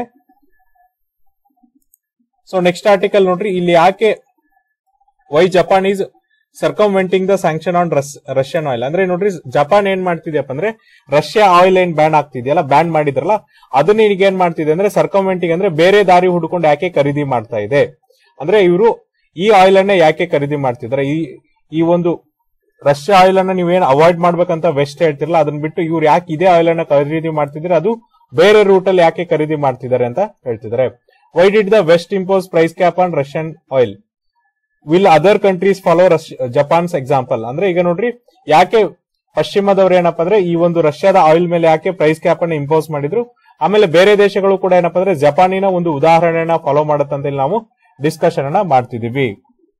ಈಗ ನೋಡ್ರಿ ಜಪಾನ್ ಏನ್ ಮಾಡ್ತಿದ್ಯಪ್ಪ ಅಂದ್ರೆ ರಷ್ಯಾದಿಂದ ಆಯಿಲ್ ಅನ್ನ ಖರೀದಿ ಮಾಡ್ತಾ ಇದೆ. ಅದು ಎಸ್ಪೆಷಲಿ ಏನಪ್ಪಾ ಅಂದ್ರೆ ಪ್ರೈಸ್ ಕ್ಯಾಪ್ ಏನಿದೆ $60 ಪರ್ ಬ್ಯಾರಲ್ ಅನ್ನೋ ಒಂದು ಪ್ರೈಸ್ ಕ್ಯಾಪ್ ಏನಿದೆಲ್ಲ ಇದಕ್ಕಿಂತ ಜಾಸ್ತಿ ಹಣವನ್ನ ಕೊಟ್ಟು ಅದೇನಪ್ಪ ಅಂದ್ರೆ ಈ ಒಂದು ಆಯಿಲ್ ಅನ್ನ ಖರೀದಿ ಮಾಡ್ತಾ ಇದೆ. ಹಾಗಾಗಿ ನೋಡ್ರಿ ರಿಪೋರ್ಟ್ ಪ್ರಕಾರ ಏನಪ್ಪಾ ಅಂದ್ರೆ ಜಪಾನ್ ಏನೊಂದು ಅಗ್ರಿಮೆಂಟ್ ಮಾಡ್ಕೊಂಡಿತ್ತು ಅಂದ್ರೆ ವೆಸ್ಟ್ ಅಥವಾ ಪಶ್ಚಿಮ ದೇಶಗಳ ಜೊತೆಗೆ ಏನ್ ಅಗ್ರಿಮೆಂಟ್ ಮಾಡ್ಕೊಂಡಿತ್ತು ಅಂದ್ರೆ ನಾವೇನಾದ್ರೂ ರಷ್ಯಾದಿಂದ ಆಯಿಲ್ ಅನ್ನ ಖರೀದಿ ಮಾಡಿದ್ರೆ $60 ಜಾಸ್ತಿ ಕೊಟ್ಟು ಖರೀದಿ ಮಾಡಲ್ಲ ಅನ್ನೋ ಒಂದು ಅಗ್ರಿಮೆಂಟ್ ಮಾಡ್ಕೊಂಡಿತ್ತಲ್ಲ, ಆ ಅಗ್ರಿಮೆಂಟ್ ಏನು ಬ್ರೀಚ್ ಮಾಡ್ತಾ ಇದೆ ಅಥವಾ ಅಗ್ರಿಮೆಂಟ್ ಅನ್ನ ಉಲ್ಲಂಘನೆ ಮಾಡ್ತಾ ಇದೆಯಲ್ಲ ಅಂತೇಳಿ ಕೇಳ್ತಿದ್ದಾರೆ. ಹಾಗಾದ್ರೆ ಯಾಕೆ ಈ ಪ್ರೈಸ್ ಕ್ಯಾಪ್ ಅನ್ನ ಇಂಪೋಸ್ ಮಾಡಿದ್ದಾರೆ ಅಂದ್ರೆ ರಷ್ಯಾ ಆಯಿಲ್ ಮೇಲೆ ನೋಡ್ರಿ ರಷ್ಯಾದ ಆಯಿಲ್ ಮೇಲೆ ಯಾಕೆ ಒಂದು ಪ್ರೈಸ್ ಕ್ಯಾಪ್ ಇದೆ ಅಂದ್ರೆ ಈ ಒಂದು G7 ಕಂಟ್ರೀಸ್, ಯುರೋಪಿಯನ್ ಯೂನಿಯನ್ ಮತ್ತೆ ಆಸ್ಟ್ರೇಲಿಯಾದವ್ರು ಏನ್ ಮಾಡಿದಾರಪ್ಪ ಅಂದ್ರೆ ರಷ್ಯಾದ ಆಯಿಲ್ ಮೇಲೆ ಏನಪ್ಪಾ ಅಂದ್ರೆ 60 ಡಾಲರ್ ಪರ್ ಬ್ಯಾರಲ್ ಅಂದ್ರೆ ಪ್ರತಿ ಬ್ಯಾರಲ್ ಗೆ ಕ್ರೂಡ್ ಆಯಿಲ್ ನೀವು ಎಷ್ಟು ಕೊಡ್ಬೇಕಂದ್ರೆ $60 ಅಷ್ಟೇ ಕೊಡ್ಬೇಕಂತ ಹೇಳಿ ಒಂದು ಪ್ರೈಸ್ ಕ್ಯಾಪ್ ಅನ್ನ ಹಾಕಿದ್ದಾರೆ. ಅದು ಕೂಡ ಏನಪ್ಪಾ ಅಂದ್ರೆ ಕಳೆದ ವರ್ಷದಿಂದ ಹಾಕಿದ್ದಾರೆ. ಡಿಸೆಂಬರ್ ಇಂದ ಇದು ಜಾರಿ ಬರೋಂಗೆ ಏನಪ್ಪಾ ಅಂದ್ರೆ ಈ ಪ್ರೈಸ್ ಕ್ಯಾಪ್ ಅನ್ನ ಸ್ಯಾಂಕ್ಷನ್ ಮಾಡಿದ್ದಾರೆ. ಸೊ ನೋಡ್ರಿ, ಈ ಮೂವ್ ಏನಿದೆ ಅಥವಾ ಈ ಒಂದು ನಡೆ ಏನಿದೆಯಲ್ಲ, ಈ ನಡೆ ಬಂದಿರೋ ಮುಖ್ಯ ಉದ್ದೇಶ ಏನಪ್ಪಾ ಅಂದ್ರೆ ರಷ್ಯಾ ಮೇಲೆ ಏನ್ ಮಾಡ್ಬೇಕಂದ್ರೆ ಆರ್ಥಿಕ ಸ್ಯಾಂಕ್ಷನ್ ಅನ್ನು ಹಾಕ್ಬೇಕು ಅಥವಾ ಎಕನಾಮಿಕಲ್ ಸ್ಯಾಂಕ್ಷನ್ ಅನ್ನು ಹಾಕ್ಬೇಕಂತ ಹೇಳ್ತಿದ್ರೆ. ಎಸ್ಪೆಷಲಿ ಯಾವ್ದಕ್ಕೋಸ್ಕರಪ್ಪ ಅಂದ್ರೆ ರಷ್ಯಾ ಈಗೇನು ಯುಕ್ರೇನ್ ಮೇಲೆ ದಾಳಿಯನ್ನ ಮಾಡ್ತಿದ್ದಿಲ್ಲ, ಆ ದಾಳಿಯನ್ನ ತಡೆಯೋದಕ್ಕೋಸ್ಕರ ಏನಪ್ಪಾ ಅಂದ್ರೆ ಈ ತರನಾಗಿ ಆರ್ಥಿಕವಾಗಿ ನಾವೇನಪ್ಪ ಅಂದ್ರೆ ಅವರಿಗೆ ಸ್ಯಾಂಕ್ಷನ್ ಅನ್ನ ಹಾಕ್ಬೇಕಂತ ಮಾಡಿದ್ದಾರೆ. ಆಮೇಲೆ ನೋಡ್ರಿ, ವೆಸ್ಟ್ ಅಥವಾ ಈ ಪಶ್ಚಿಮದವ್ರು ಏನ್ ಮಾಡ್ಬೇಕಂತ ಮಾಡಿದ್ದಾರೆ, ರಷ್ಯಾ ಮೇಲೆ ಏನಪ್ಪಾ ಅಂದ್ರೆ ಈ ಒಂದು ರಿಸ್ಟ್ರಿಕ್ಷನ್ ಅನ್ನ ಹಾಕ್ತಿದ್ರೆ. ಯಾಕಂದ್ರೆ ನೋಡ್ರಿ, ರಷ್ಯಾ ಈಗ ಏನ್ ಮಾಡತ್ತಪ್ಪ ಅಂದ್ರೆ ಆಯಿಲ್ ಅನ್ನ ಸೆಲ್ ಮಾಡಿ ಏನ್ ಹಣವನ್ನ ಗಳಿಸುತ್ತಲ್ಲ, ಅದನ್ನ ಏನ್ ಮಾಡ್ಬೋದು ಅಂದ್ರೆ ಯುಕ್ರೇನಿನ ಯುದ್ಧದಲ್ಲಿ ಇನ್ವೆಸ್ಟ್ಮೆಂಟ್ ಅನ್ನ ಮಾಡಬಹುದು. ಹಾಗಾಗಿ ಏನಪ್ಪಾ ಅಂದ್ರೆ ಈ ಯುದ್ಧದಲ್ಲಿ ಇನ್ವೆಸ್ಟ್ಮೆಂಟ್ ಮಾಡೋದ್ರ ಬದಲಾಗಿ ಈ ಆಯಿಲ್ ಪ್ರೈಸಸ್ ಗೆ ನಾವೇನಪ್ಪ ಅಂದ್ರೆ ಒಂದು $60 ಪರ್ ಬ್ಯಾರಲ್ ಇಡೋದ್ರಿಂದ ಏನಾಗುತ್ತಪ್ಪ ಅಂದ್ರೆ ಈ ಪ್ರೈಸ್ ಕ್ಯಾಪ್ ಅನ್ನ ಇಡೋದ್ರಿಂದ ಏನಾಗುತ್ತೆ ಅಂದ್ರೆ ಅವರಿಗೆ ಹೆಚ್ಚಿನ ರೆವೆನ್ಯೂ ಅನ್ನ ಜನರೇಟ್ ಮಾಡಕ್ಕಾಗಲ್ಲ. ಎಸ್ಪೆಷಲಿ ಯಾಕಂದ್ರೆ ನೋಡ್ರಿ, ರಷ್ಯಾ ಏನ್ ಮಾಡುತ್ತಪ್ಪ ಅಂದ್ರೆ ಪ್ರತಿ ಬ್ಯಾರಲ್ ಆಯಿಲ್ ಅನ್ನ ಎಕ್ಸ್ಟ್ರಾಕ್ಟ್ ಮಾಡ್ಬೇಕಾದ್ರೆ ಅದೇನ್ ಮಾಡತ್ತಂದ್ರೆ $20 ರಿಂದ $45 ಅನ್ನ ಖರ್ಚು ಮಾಡುತ್ತೆ. ಹಾಗಾಗಿ $60 ಇಟ್ಟರೆ ಅವ್ರಿಗೆ ಏನಪ್ಪಾ ಅಂದ್ರೆ ಹಾರ್ಡ್ಲಿ 15 to ಎಷ್ಟು ಡಾಲರ್ ಸಿಗುತ್ತೆ ಅಂದ್ರೆ $40 ವರೆಗೂ ಲಾಭ ಸಿಗುತ್ತೆ. ಸೊ ನೋಡ್ರಿ, 15 ಮಿನಿಮಮ್ ಮತ್ತೆ 40 ಮ್ಯಾಕ್ಸಿಮಮ್ ಏನ್ ಲಾಭ ಸಿಗುತ್ತಲ್ಲ, ಇದರಿಂದ ಅವ್ರೇನಪ್ಪ ಅಂದ್ರೆ ಯುದ್ಧಕ್ಕೆ ಅವ್ರೇನ್ ಮಾಡಕ್ಕಾಗಲ್ಲ ಅಂದ್ರೆ ಮತ್ತೆ ಈ ಒಂದು ಫಂಡಿಂಗ್ ಅನ್ನ ಮಾಡಕ್ಕಾಗಲ್ಲ ಅಂತ ಹೇಳ್ತಿದ್ದಾರೆ. ಇದ್ರ ಜೊತೆಗೆ ನೋಡ್ರಿ, ವೆಸ್ಟ್ ಇನ್ನೊಂದ್ ಏನ್ ಪ್ಲಾನ್ ಮಾಡಿದೆ ಅಂದ್ರೆ ರಷ್ಯಾ ಮೇಲೆ ಪ್ರೈಸ್ ಕ್ಯಾಪ್ ಅನ್ನ ಹಾಕೋ ಬದಲಾಗಿ ನೀವೇನ್ ಹೇಳ್ಬೋದು ಅಂದ್ರೆ ಅವ್ರ ಮೇಲೆ ಕಂಪ್ಲೀಟ್ ಆಗಿ ಸ್ಯಾಂಕ್ಷನ್ ಅನ್ನ ಮಾಡಬಹುದಲ್ಲ ಅಂತ ಹೇಳ್ಬೋದು. ಅಂದ್ರೆ ಈಗ ಈ ಪ್ರೈಸ್ ಕ್ಯಾಪ್ ಬದಲಾಗಿ ನೀವು ರಷ್ಯನ್ ಆಯಿಲ್ ಅನ್ನ ಏನಪ್ಪಾ ಅಂದ್ರೆ ನಿರ್ಬಂಧ ಮಾಡಬಹುದು ಅಥವಾ ನಿಷೇಧ ಹೇರ್ಬೋದು. ಅಂದ್ರೆ ನೋಡ್ರಿ, ನಿಷೇಧ ಯಾಕೆ ಮಾಡ್ತಾ ಇಲ್ಲ ಅಂದ್ರೆ ರಷ್ಯಾ ಏನ್ ಮಾಡ್ತಿದ್ಯಪ್ಪ ಅಂದ್ರೆ ಜಾಗತಿಕವಾಗಿ ಆಯಿಲ್ ಅನ್ನ ಸ್ಯಾಂಕ್ಷನ್ ಮಾಡೋದ್ರಲ್ಲಿ ಒಟ್ಟು 10% ಆಯಿಲ್ ಅನ್ನ ಏನಪ್ಪಾ ಅಂದ್ರೆ ಅವರು ಜಗತ್ತಿಗೆ ಸ್ಯಾಂಕ್ಷನ್ ಅನ್ನ ಮಾಡ್ತಿದ್ದಾರೆ. ಅಂದ್ರೆ ಇವರು ಕೂಡ ಏನಪ್ಪಾ ಅಂದ್ರೆ ಆಯಿಲ್ ಸ್ಯಾಂಕ್ಷನ್ ಮಾಡೋದ್ರಲ್ಲಿ ಅಂದ್ರೆ ಆಯಿಲ್ ಅನ್ನ ಸಪ್ಲೈ ಮಾಡೋದ್ರಲ್ಲಿ ರಷ್ಯಾದ ಪಾಲುದಾರಿಕೆ ಎಷ್ಟಿದೆ ಅಂದ್ರೆ 10% ಇದೆ. ಈ 10% ಹೋದ್ರೆ ಏನಾಗತ್ತಪ್ಪ ಅಂದ್ರೆ ಉಳಿದಂತ 90% ಜನರು ಏನ್ ಮಾಡ್ತಾರೆ ಅಂದ್ರೆ ಆಯಿಲ್ ಪ್ರೈಸಸ್ ಏನಿದೆಯಲ್ಲ ಅದನ್ನ ಜಾಸ್ತಿ ಮಾಡ್ತಾರೆ. ಅಂದ್ರೆ ಈಗ ನೋಡ್ರಿ, ಒಂದು ಕಡೆ ಸಪ್ಲೈ ಕಮ್ಮಿ ಆಯ್ತು ಅಂದ್ರೆ ಬೇರೆ ಕಡೆ ಇರುವಂತ ಸಪ್ಲೈಯರ್ಸ್ ಕಡೆಯಿಂದ ಏನಾಗುತ್ತಪ್ಪ ಅಂದ್ರೆ ಆಯಿಲ್ ಪ್ರೈಸ್ ಜಾಸ್ತಿ ಆಗುತ್ತೆ. ಹಾಗಾಗಿ ಏನಪ್ಪಾ ಅಂದ್ರೆ ಜನರಿಗೂ ಕೂಡ ತೊಂದರೆ ಆಗ್ಬಾರ್ದು. ಜೊತೆಗೆ ಏನಪ್ಪಾ ಅಂದ್ರೆ ರಷ್ಯಾ ಇದರಿಂದ ಬರುವಂತ ಹಣವನ್ನ ಏನಪ್ಪಾ ಅಂದ್ರೆ ಯುದ್ಧಕ್ಕೆ ಫಂಡಿಂಗ್ ಅನ್ನ ಮಾಡಬಾರ್ದು ಅಂತ ಹೇಳಿ ಏನಪ್ಪಾ ಅಂದ್ರೆ ಅವರು ಪ್ರೈಸ್ ಕ್ಯಾಪ್ ಅನ್ನ ಮಾಡಿದ್ದಾರೆ. ಸೊ ನೋಡ್ರಿ, ನಿಮಗೆ ಗೊತ್ತು ಪಾಮ್ ಆಯಿಲ್ ಕ್ರೈಸಿಸ್ ಆದಾಗ ಏನಾಗಿತ್ತಪ್ಪ ಅಂದ್ರೆ ಎಷ್ಟು ಬೆಲೆ ಜಾಸ್ತಿ ಆಗಿತ್ತು ಅನ್ನೋದಕ್ಕೆ ಏನಪ್ಪಾ ಅಂದ್ರೆ ಇಂಡೋನೇಷ್ಯಾ ಏನ್ ಮಾಡಿತ್ತು ಅಂದ್ರೆ ಬರ್ತಾ ಬರ್ತಾ ಆ ಪಾಮ್ ಆಯಿಲ್ ಏನಿದೆ ಅದನ್ನ ಏನಪ್ಪಾ ಅಂದ್ರೆ ಇಂಪೋರ್ಟ್ ಮಾಡೋದನ್ನೇ ಎಕ್ಸ್ಪೋರ್ಟ್ ಮಾಡೋದನ್ನೇ ಬ್ಯಾನ್ ಮಾಡ್ಬಿಟ್ಟಿತ್ತು. ಯಾಕಂದ್ರೆ ಅಲ್ಲಿ ಡೊಮೆಸ್ಟಿಕ್ ಮಾರ್ಕೆಟ್ ಅಲ್ಲಿ ಏನಪ್ಪಾ ಅಂದ್ರೆ ಫಾರ್ಮ್ ಆಯಿಲ್ ಕೊರತೆ ಆಗಿದ್ರಿಂದ ಏನ್ ಅವ್ರು ಫಾರ್ಮ್ ಆಯಿಲ್ ಅನ್ನು ಪ್ರೊಡ್ಯೂಸ್ ಮಾಡಿದ್ರು ಸಹ ಏನಪ್ಪಾ ಅಂದ್ರೆ ಅವರಿಗೆ ಆಂತರಿಕ ಜನರಿಗೆ ಸಿಗ್ಲಿಲ್ಲ ಅಥವಾ ಸ್ಥಳೀಯ ನಾಗರಿಕ ಸಿಗದೆ ಇರೋದ್ ಕಾರಣಕ್ಕೆ ಏನಪ್ಪಾ ಅಂದ್ರೆ ಲಾಸ್ಟ್ ಗೆ ಏನ್ ಮಾಡಿದ್ರು ಅಂದ್ರೆ ಕಂಪ್ಲೀಟ್ ಆಗಿ ಎಕ್ಸ್ಪೋರ್ಟ್ ಮಾಡೋದನ್ನೇ ಅವರು ಬ್ಯಾನ್ ಮಾಡಿದ್ರು. ಅದೇ ತರನಾಗಿ ಏನಪ್ಪಾ ಅಂದ್ರೆ ಇಲ್ಲೂ ಕೂಡ ಆಯಿಲ್ ಕ್ರೈಸಿಸ್ ಆಗ್ಬಹುದು ಮತ್ತೆ ಈ ಒಂದು ಕ್ರೂಡ್ ಆಯಿಲ್ ಬೆಲೆ ಜಾಸ್ತಿ ಆಗ್ಬಹುದು ಅನ್ನೋ ಒಂದು ಉದ್ದೇಶಕ್ಕೋಸ್ಕರ, ಜೊತೆಗೆ ರಷ್ಯಾ ಈ ಒಂದು ಆಯಿಲ್ ಅನ್ನ ಮಾರೋದ್ರಿಂದ ಬರುವಂತ ಹಣ ಏನಿದೆಯಲ್ಲ ಅದನ್ನೇನಪ್ಪ ಅಂದ್ರೆ ಯುದ್ಧಕ್ಕೆ ತೊಡಗಿಸಬಾರ್ದು ಅನ್ನೋ ಒಂದು ಉದ್ದೇಶಕ್ಕೋಸ್ಕರ ಇಲ್ಲಿ ಏನ್ ಮಾಡ್ತಿದ್ರಪ್ಪ ಅಂದ್ರೆ $60 ಪರ್ ಬ್ಯಾರಲ್ ಇದನ್ನೇನಪ್ಪ ಅಂದ್ರೆ ರಿಸ್ಟ್ರಿಕ್ಷನ್ ಅನ್ನ ಮಾಡಿದ್ದಾರೆ. ಹಾಗಾದ್ರೆ ಜಪಾನ್ ಯಾಕೆ ನೋಡ್ರಿ ಈ ರ್ಯಾಂಕ್ ಅನ್ನ ಬ್ರೇಕ್ ಮಾಡ್ತಿದೆ ಅಥವಾ ಈ ರೂಲ್ಸ್ ಅನ್ನ ಬ್ರೇಕ್ ಮಾಡ್ತಿದೆ ಅಂದ್ರೆ ನೋಡ್ರಿ, ಡಿಸೆಂಬರ್ ಇಂದ ಏನಪ್ಪಾ ಅಂದ್ರೆ ಈ ರೂಲ್ಸ್ ಜಾರಿಗೆ ಬಂದಿದೆ. ಕಳೆದ 2 ತಿಂಗಳಲ್ಲಿ ಅಂದ್ರೆ ಈಗ ಜನವರಿ, ಫೆಬ್ರವರಿ ಮತ್ತೆ ಮಾರ್ಚ್ ಅಲ್ಲಿ ಏನಪ್ಪಾ ಅಂದ್ರೆ ಈ ಒಂದು ಜಪಾನ್ ಏನಿದೆಯಲ್ಲ ಎಷ್ಟು ಆಯಿಲ್ ಅನ್ನ ಖರೀದಿ ಮಾಡಿದೆಪ್ಪ ಅಂದ್ರೆ ರಷ್ಯಾದಿಂದ 7,50,000 ಬ್ಯಾರಲ್ ಆಯಿಲ್ಸ್ ಅನ್ನ ಮಾತ್ರ ಅದೇನ್ ಮಾಡಿದೆಪ್ಪ ಅಂದ್ರೆ ಖರೀದಿ ಮಾಡಿದೆ. ಸೊ ನೋಡ್ರಿ, ಇದು ಎಷ್ಟು ಪ್ರೈಸ್ ಕೊಟ್ಟು ಖರೀದಿ ಮಾಡಿದ್ರಪ್ಪ ಅಂದ್ರೆ $70 ಪರ್ ಬ್ಯಾರಲ್ ಅನ್ನ ಕೊಟ್ಟು ಅವ್ರು ಏನಪ್ಪಾ ಅಂದ್ರೆ ಪರ್ಚೇಸ್ ಅನ್ನ ಮಾಡಿದ್ದಾರೆ. ಆದ್ರೆ ನೋಡ್ರಿ, ನೀವು ರಷ್ಯಾದ ಎಕ್ಸ್ಟ್ರಾಕ್ಷನ್ ಅನ್ನು ನೋಡಿದಾಗ, ರಷ್ಯಾದ ಆಯಿಲ್ ಪ್ರೊಡಕ್ಷನ್ ಅನ್ನು ನೋಡಿದಾಗ ಈ 7.5 ಲಕ್ಷ ಬ್ಯಾರಲ್ ಏನಿದೆಯಲ್ಲ ಇದು ತುಂಬಾ ಕಡಿಮೆ ಪಾಠ. ಯಾಕಂದ್ರೆ ರಷ್ಯಾ ಪ್ರತಿದಿನಕ್ಕೆ ಏನಪ್ಪಾ ಅಂದ್ರೆ 10.7 ಮಿಲಿಯನ್ ಅಂದ್ರೆ 1,07,00,000 ಬ್ಯಾರಲ್ ಅಷ್ಟೇ ಏನಪ್ಪಾ ಅಂದ್ರೆ ಆಯಿಲ್ ಅನ್ನ ಎಕ್ಸ್ಟ್ರಾಕ್ಟ್ ಮಾಡುತ್ತೆ. ಇದರಲ್ಲಿ ಅತಿ ಚಿಕ್ಕ ಪಾರ್ಟ್ ಆದಂತ ಆಯಿಲ್ ಅನ್ನ ಮಾತ್ರ ಏನಪ್ಪಾ ಅಂದ್ರೆ ಜಪಾನ್ ಮಾತ್ರ ಏನ್ ಮಾಡಿದೆ ಅಂದ್ರೆ ಇಂಪೋರ್ಟ್ ಅನ್ನ ಮಾಡ್ಕೊಂಡಿದೆ. ಇದ್ರ ಜೊತೆಗೆ ನೋಡ್ರಿ, ಜಪಾನ್ ಏನ್ ಹೇಳ್ತಾ ಇದೆ ಅಂದ್ರೆ ಯಾಕೆ ನಾನು ಈ ತರನಾಗಿ ಆಯಿಲ್ ಅನ್ನ ಇಂಪೋರ್ಟ್ ಅನ್ನ ಮಾಡ್ಕೋತಿದ್ದೀನಿ ರಷ್ಯಾದಿಂದ, ಅದು ಎಸ್ಪೆಷಲಿ ಪ್ರೈಸ್ ಕ್ಯಾಪ್ ಗಿಂತ ಜಾಸ್ತಿ ಹೈಯರ್ ಪ್ರೈಸ್ ಯಾಕೆ ಕೊಟ್ಟು ಮಾಡ್ಕೋತಿದ್ದೀನಿ ಅಂದ್ರೆ ನನಗೆ ನೋಡ್ರಿ ರಷ್ಯಾದಿಂದ ಏನಾಗಿದೆಪ್ಪ ಅಂದ್ರೆ ಒಂದು ಸಕಾಯಿನ್ ಟು ಆಯಿಲ್ ಇಂದ ಏನ್ ಮಾಡ್ಬೋದಪ್ಪ ಅಂದ್ರೆ ನಾವು ಸಕಾಯಿನ್ ಟು ಅನ್ನೋ ಪ್ಲಾಂಟ್ ಇಂದ ನಾನು ಏನ್ ಮಾಡ್ಬೋದಪ್ಪ ಅಂದ್ರೆ ಆಯಿಲ್ ಏನು ಬರುತ್ತಲ್ಲ ಅದನ್ನ ನಾನು ಪರ್ಚೇಸ್ ಮಾಡೋದಕ್ಕೋಸ್ಕರ ಏನಪ್ಪಾ ಅಂದ್ರೆ ವೆಸ್ಟ್ ಕಡೆಯಿಂದ ಯಾವುದೇ ತರನಾಗಿ ನನಗೆ ತೊಂದರೆಗಳಾಗಲ್ಲ. ಅಂದ್ರೆ ಫಸ್ಟ್ ಇವ್ರು ಏನ್ ಮಾಡಿದ್ರಪ್ಪ ಅಂದ್ರೆ ಪಶ್ಚಿಮದಿಂದ ಏನಪ್ಪಾ ಅಂದ್ರೆ ಪರ್ಮಿಷನ್ ಅನ್ನ ತಗೊಂಡಿದ್ರು. ಯಾವ್ದ್ರಿಂದ ಅಂದ್ರೆ ಸಕಾಯಿನ್ ಟು ಏನಿದೆ ಈ ಪ್ಲಾಂಟ್ ಇಂದ ನಾವು ಆಯಿಲ್ ಖರೀದಿ ಮಾಡ್ಬೇಕಾದ್ರೆ ನಮ್ಗೆ ಯಾವುದೇ ತರನಾಗಿ ಪ್ರೈಸ್ ರಿಸ್ಟ್ರಿಕ್ಷನ್ ಇರಬಾರ್ದು ಅಂತ ಹೇಳಿ. ಜೊತೆಗೆ ಏನಂದ್ರೆ ಇದ್ರ ಜೊತೆಗೆ ನೋಡ್ರಿ ಇನ್ನೊಂದ್ ಏನಪ್ಪಾ ಅಂದ್ರೆ ಅವರು ಇನ್ನೊಂದು ಕಾರಣ ಏನ್ ಕೊಟ್ಟಿದ್ರು ಅಂದ್ರೆ ಎನರ್ಜಿ ಸೆಕ್ಯೂರಿಟಿಗೋಸ್ಕರ, ಅಂದ್ರೆ ನಮ್ಮ ಇಂಧನದ ಭದ್ರತೆಗೋಸ್ಕರ ನಾವೇನ್ ಮಾಡ್ತಿದ್ವಿ ಅಂದ್ರೆ ಈ ತರನಾಗಿ ಏನ್ ಪ್ರೈಸ್ ಕ್ಯಾಪ್ ಹಾಕಿದ್ರಲ್ಲ ಅದಕ್ಕಿಂತ ಹೆಚ್ಚಿನ ಹಣವನ್ನು ಕೊಟ್ಟು ನಾವೇನಪ್ಪ ಅಂದ್ರೆ ಆಯಿಲ್ ಅನ್ನ ಪರ್ಚೇಸ್ ಮಾಡ್ತಿದೀವಿ. ಹಾಗಾದ್ರೆ ಈಗ ಜಪಾನ್ ಅನ್ನೇ ಬೇರೆ ದೇಶಗಳು ಫಾಲೋ ಮಾಡಬಹುದು ಅಂದ್ರೆ ನೋಡ್ರಿ, ಜಪಾನ್ ಒಂದೇ ದೇಶ ಅಲ್ಲ ಏನಪ್ಪ ಅಂದ್ರೆ ಈ ತರನಾಗಿ ವೆಸ್ಟರ್ನ್ ದೇಶಗಳದ್ದು ಅಂದ್ರೆ ಪಶ್ಚಿಮದ $60 ಪರ್ ಕ್ಯಾಪ್ $60 ಪರ್ ಬ್ಯಾರೆಲ್ ಏನ್ ಕ್ಯಾಪ್ ಇದೆಯಲ್ಲ, ಇದು ಪ್ರೈಸ್ ಕ್ಯಾಪ್ ಅನ್ನ ಫಾಲೋ ಮಾಡ್ತಾನೆ ಇರೋದು.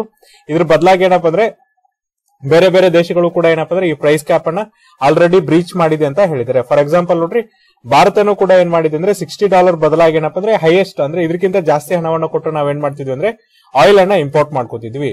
ಇದಕ್ಕೆ ಮುಖ್ಯ ಕಾರಣ ಏನಪ್ಪ ಅಂದ್ರೆ ನಮ್ಮ ಇಂಧನದ ಸೆಕ್ಯೂರಿಟಿ ಏನಿದೆ ಅಂದ್ರೆ ಇಂಧನದ ಭದ್ರತೆ ಏನಿದೆ, ಆ ಇಂಧನದ ಭದ್ರತೆಗೋಸ್ಕರ ನಾವೇನ್ ಮಾಡ್ತೀವಪ್ಪ ಅಂದ್ರೆ ಎಲ್ಲಿ ನಮಗೆ ಚೀಫೆಸ್ಟ್ ಆಯಿಲ್ ಸಿಗುತ್ತೆ ಅಂದ್ರೆ ಈಗ ನೋಡ್ರಿ, ನೀವು ಭಾರತದ ವಿಷಯವನ್ನಾಗಿ ತಗೊಂಡಾಗ ಭಾರತೀಯರ ಒಂದು ಹಿತಾಸಕ್ತಿಗೋಸ್ಕರ ಎಲ್ಲಿ ನಮಗೆ ಚೀಪೆಸ್ಟ್ ಆಯಿಲ್ ಸಿಗುತ್ತಲ್ಲ ಅಲ್ಲಿಂದ ನಾವೇನ್ ಮಾಡ್ಕೋತೀವಪ್ಪ ಅಂದ್ರೆ ಇಂಪೋರ್ಟ್ ಅಥವಾ ಆಮದನ್ನ ಮಾಡ್ಕೋತೀವಿ.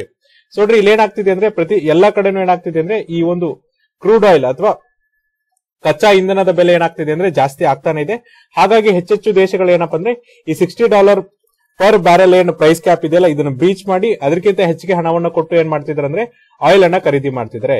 ಯಾಕಂದ್ರೆ ಬೇರೆ ದೇಶಗಳಿಗೆ ಕಂಪೇರ್ ಮಾಡಿದ್ರೆ ರಷ್ಯನ್ ಆಯಿಲ್ ಏನಾಗಿದೆ ಅಂದ್ರೆ ಇನ್ನೂ ಕೂಡ ಏನಪ್ಪ ಅಂದ್ರೆ ಚೀಪ್ ಆಗಿದೆ, ಅಂದ್ರೆ ಇನ್ನೂ ಕೂಡ ಕಡಿಮೆ ಹಣದಲ್ಲಿ ಅಥವಾ ತುಂಬಾ ಕಡಿಮೆ ಅಮೌಂಟ್ ಅಲ್ಲಿ ನಿಮ್ಗೆ ಸಿಗೋದ್ರಿಂದ ಹೆಚ್ಚಿನ ಜನರು ಏನಪ್ಪ ಅಂದ್ರೆ ಅವರ ದೇಶದ ಹಿತಾಸಕ್ತಿಯಲ್ಲಿ ಏನ್ ಮಾಡ್ತಿದ್ದಾರೆ ಮತ್ತೆ ಅವರ ದೇಶದಲ್ಲಿ ಇಂಧನ ಕೊರತೆ ಆಗದೆ ಇರೋ ತರನಾಗಿ ನೋಡ್ಕೊಳ್ಳೋದ್ರ ರೀತಿಯಲ್ಲಿ ಏನ್ ಮಾಡ್ತಿದ್ದಾರೆ ಅಂದ್ರೆ ರಷ್ಯಾದಿಂದ ಆಯಿಲ್ ಅನ್ನ ಆಮದು ಮಾಡ್ಕೋತಿದ್ದಾರೆ.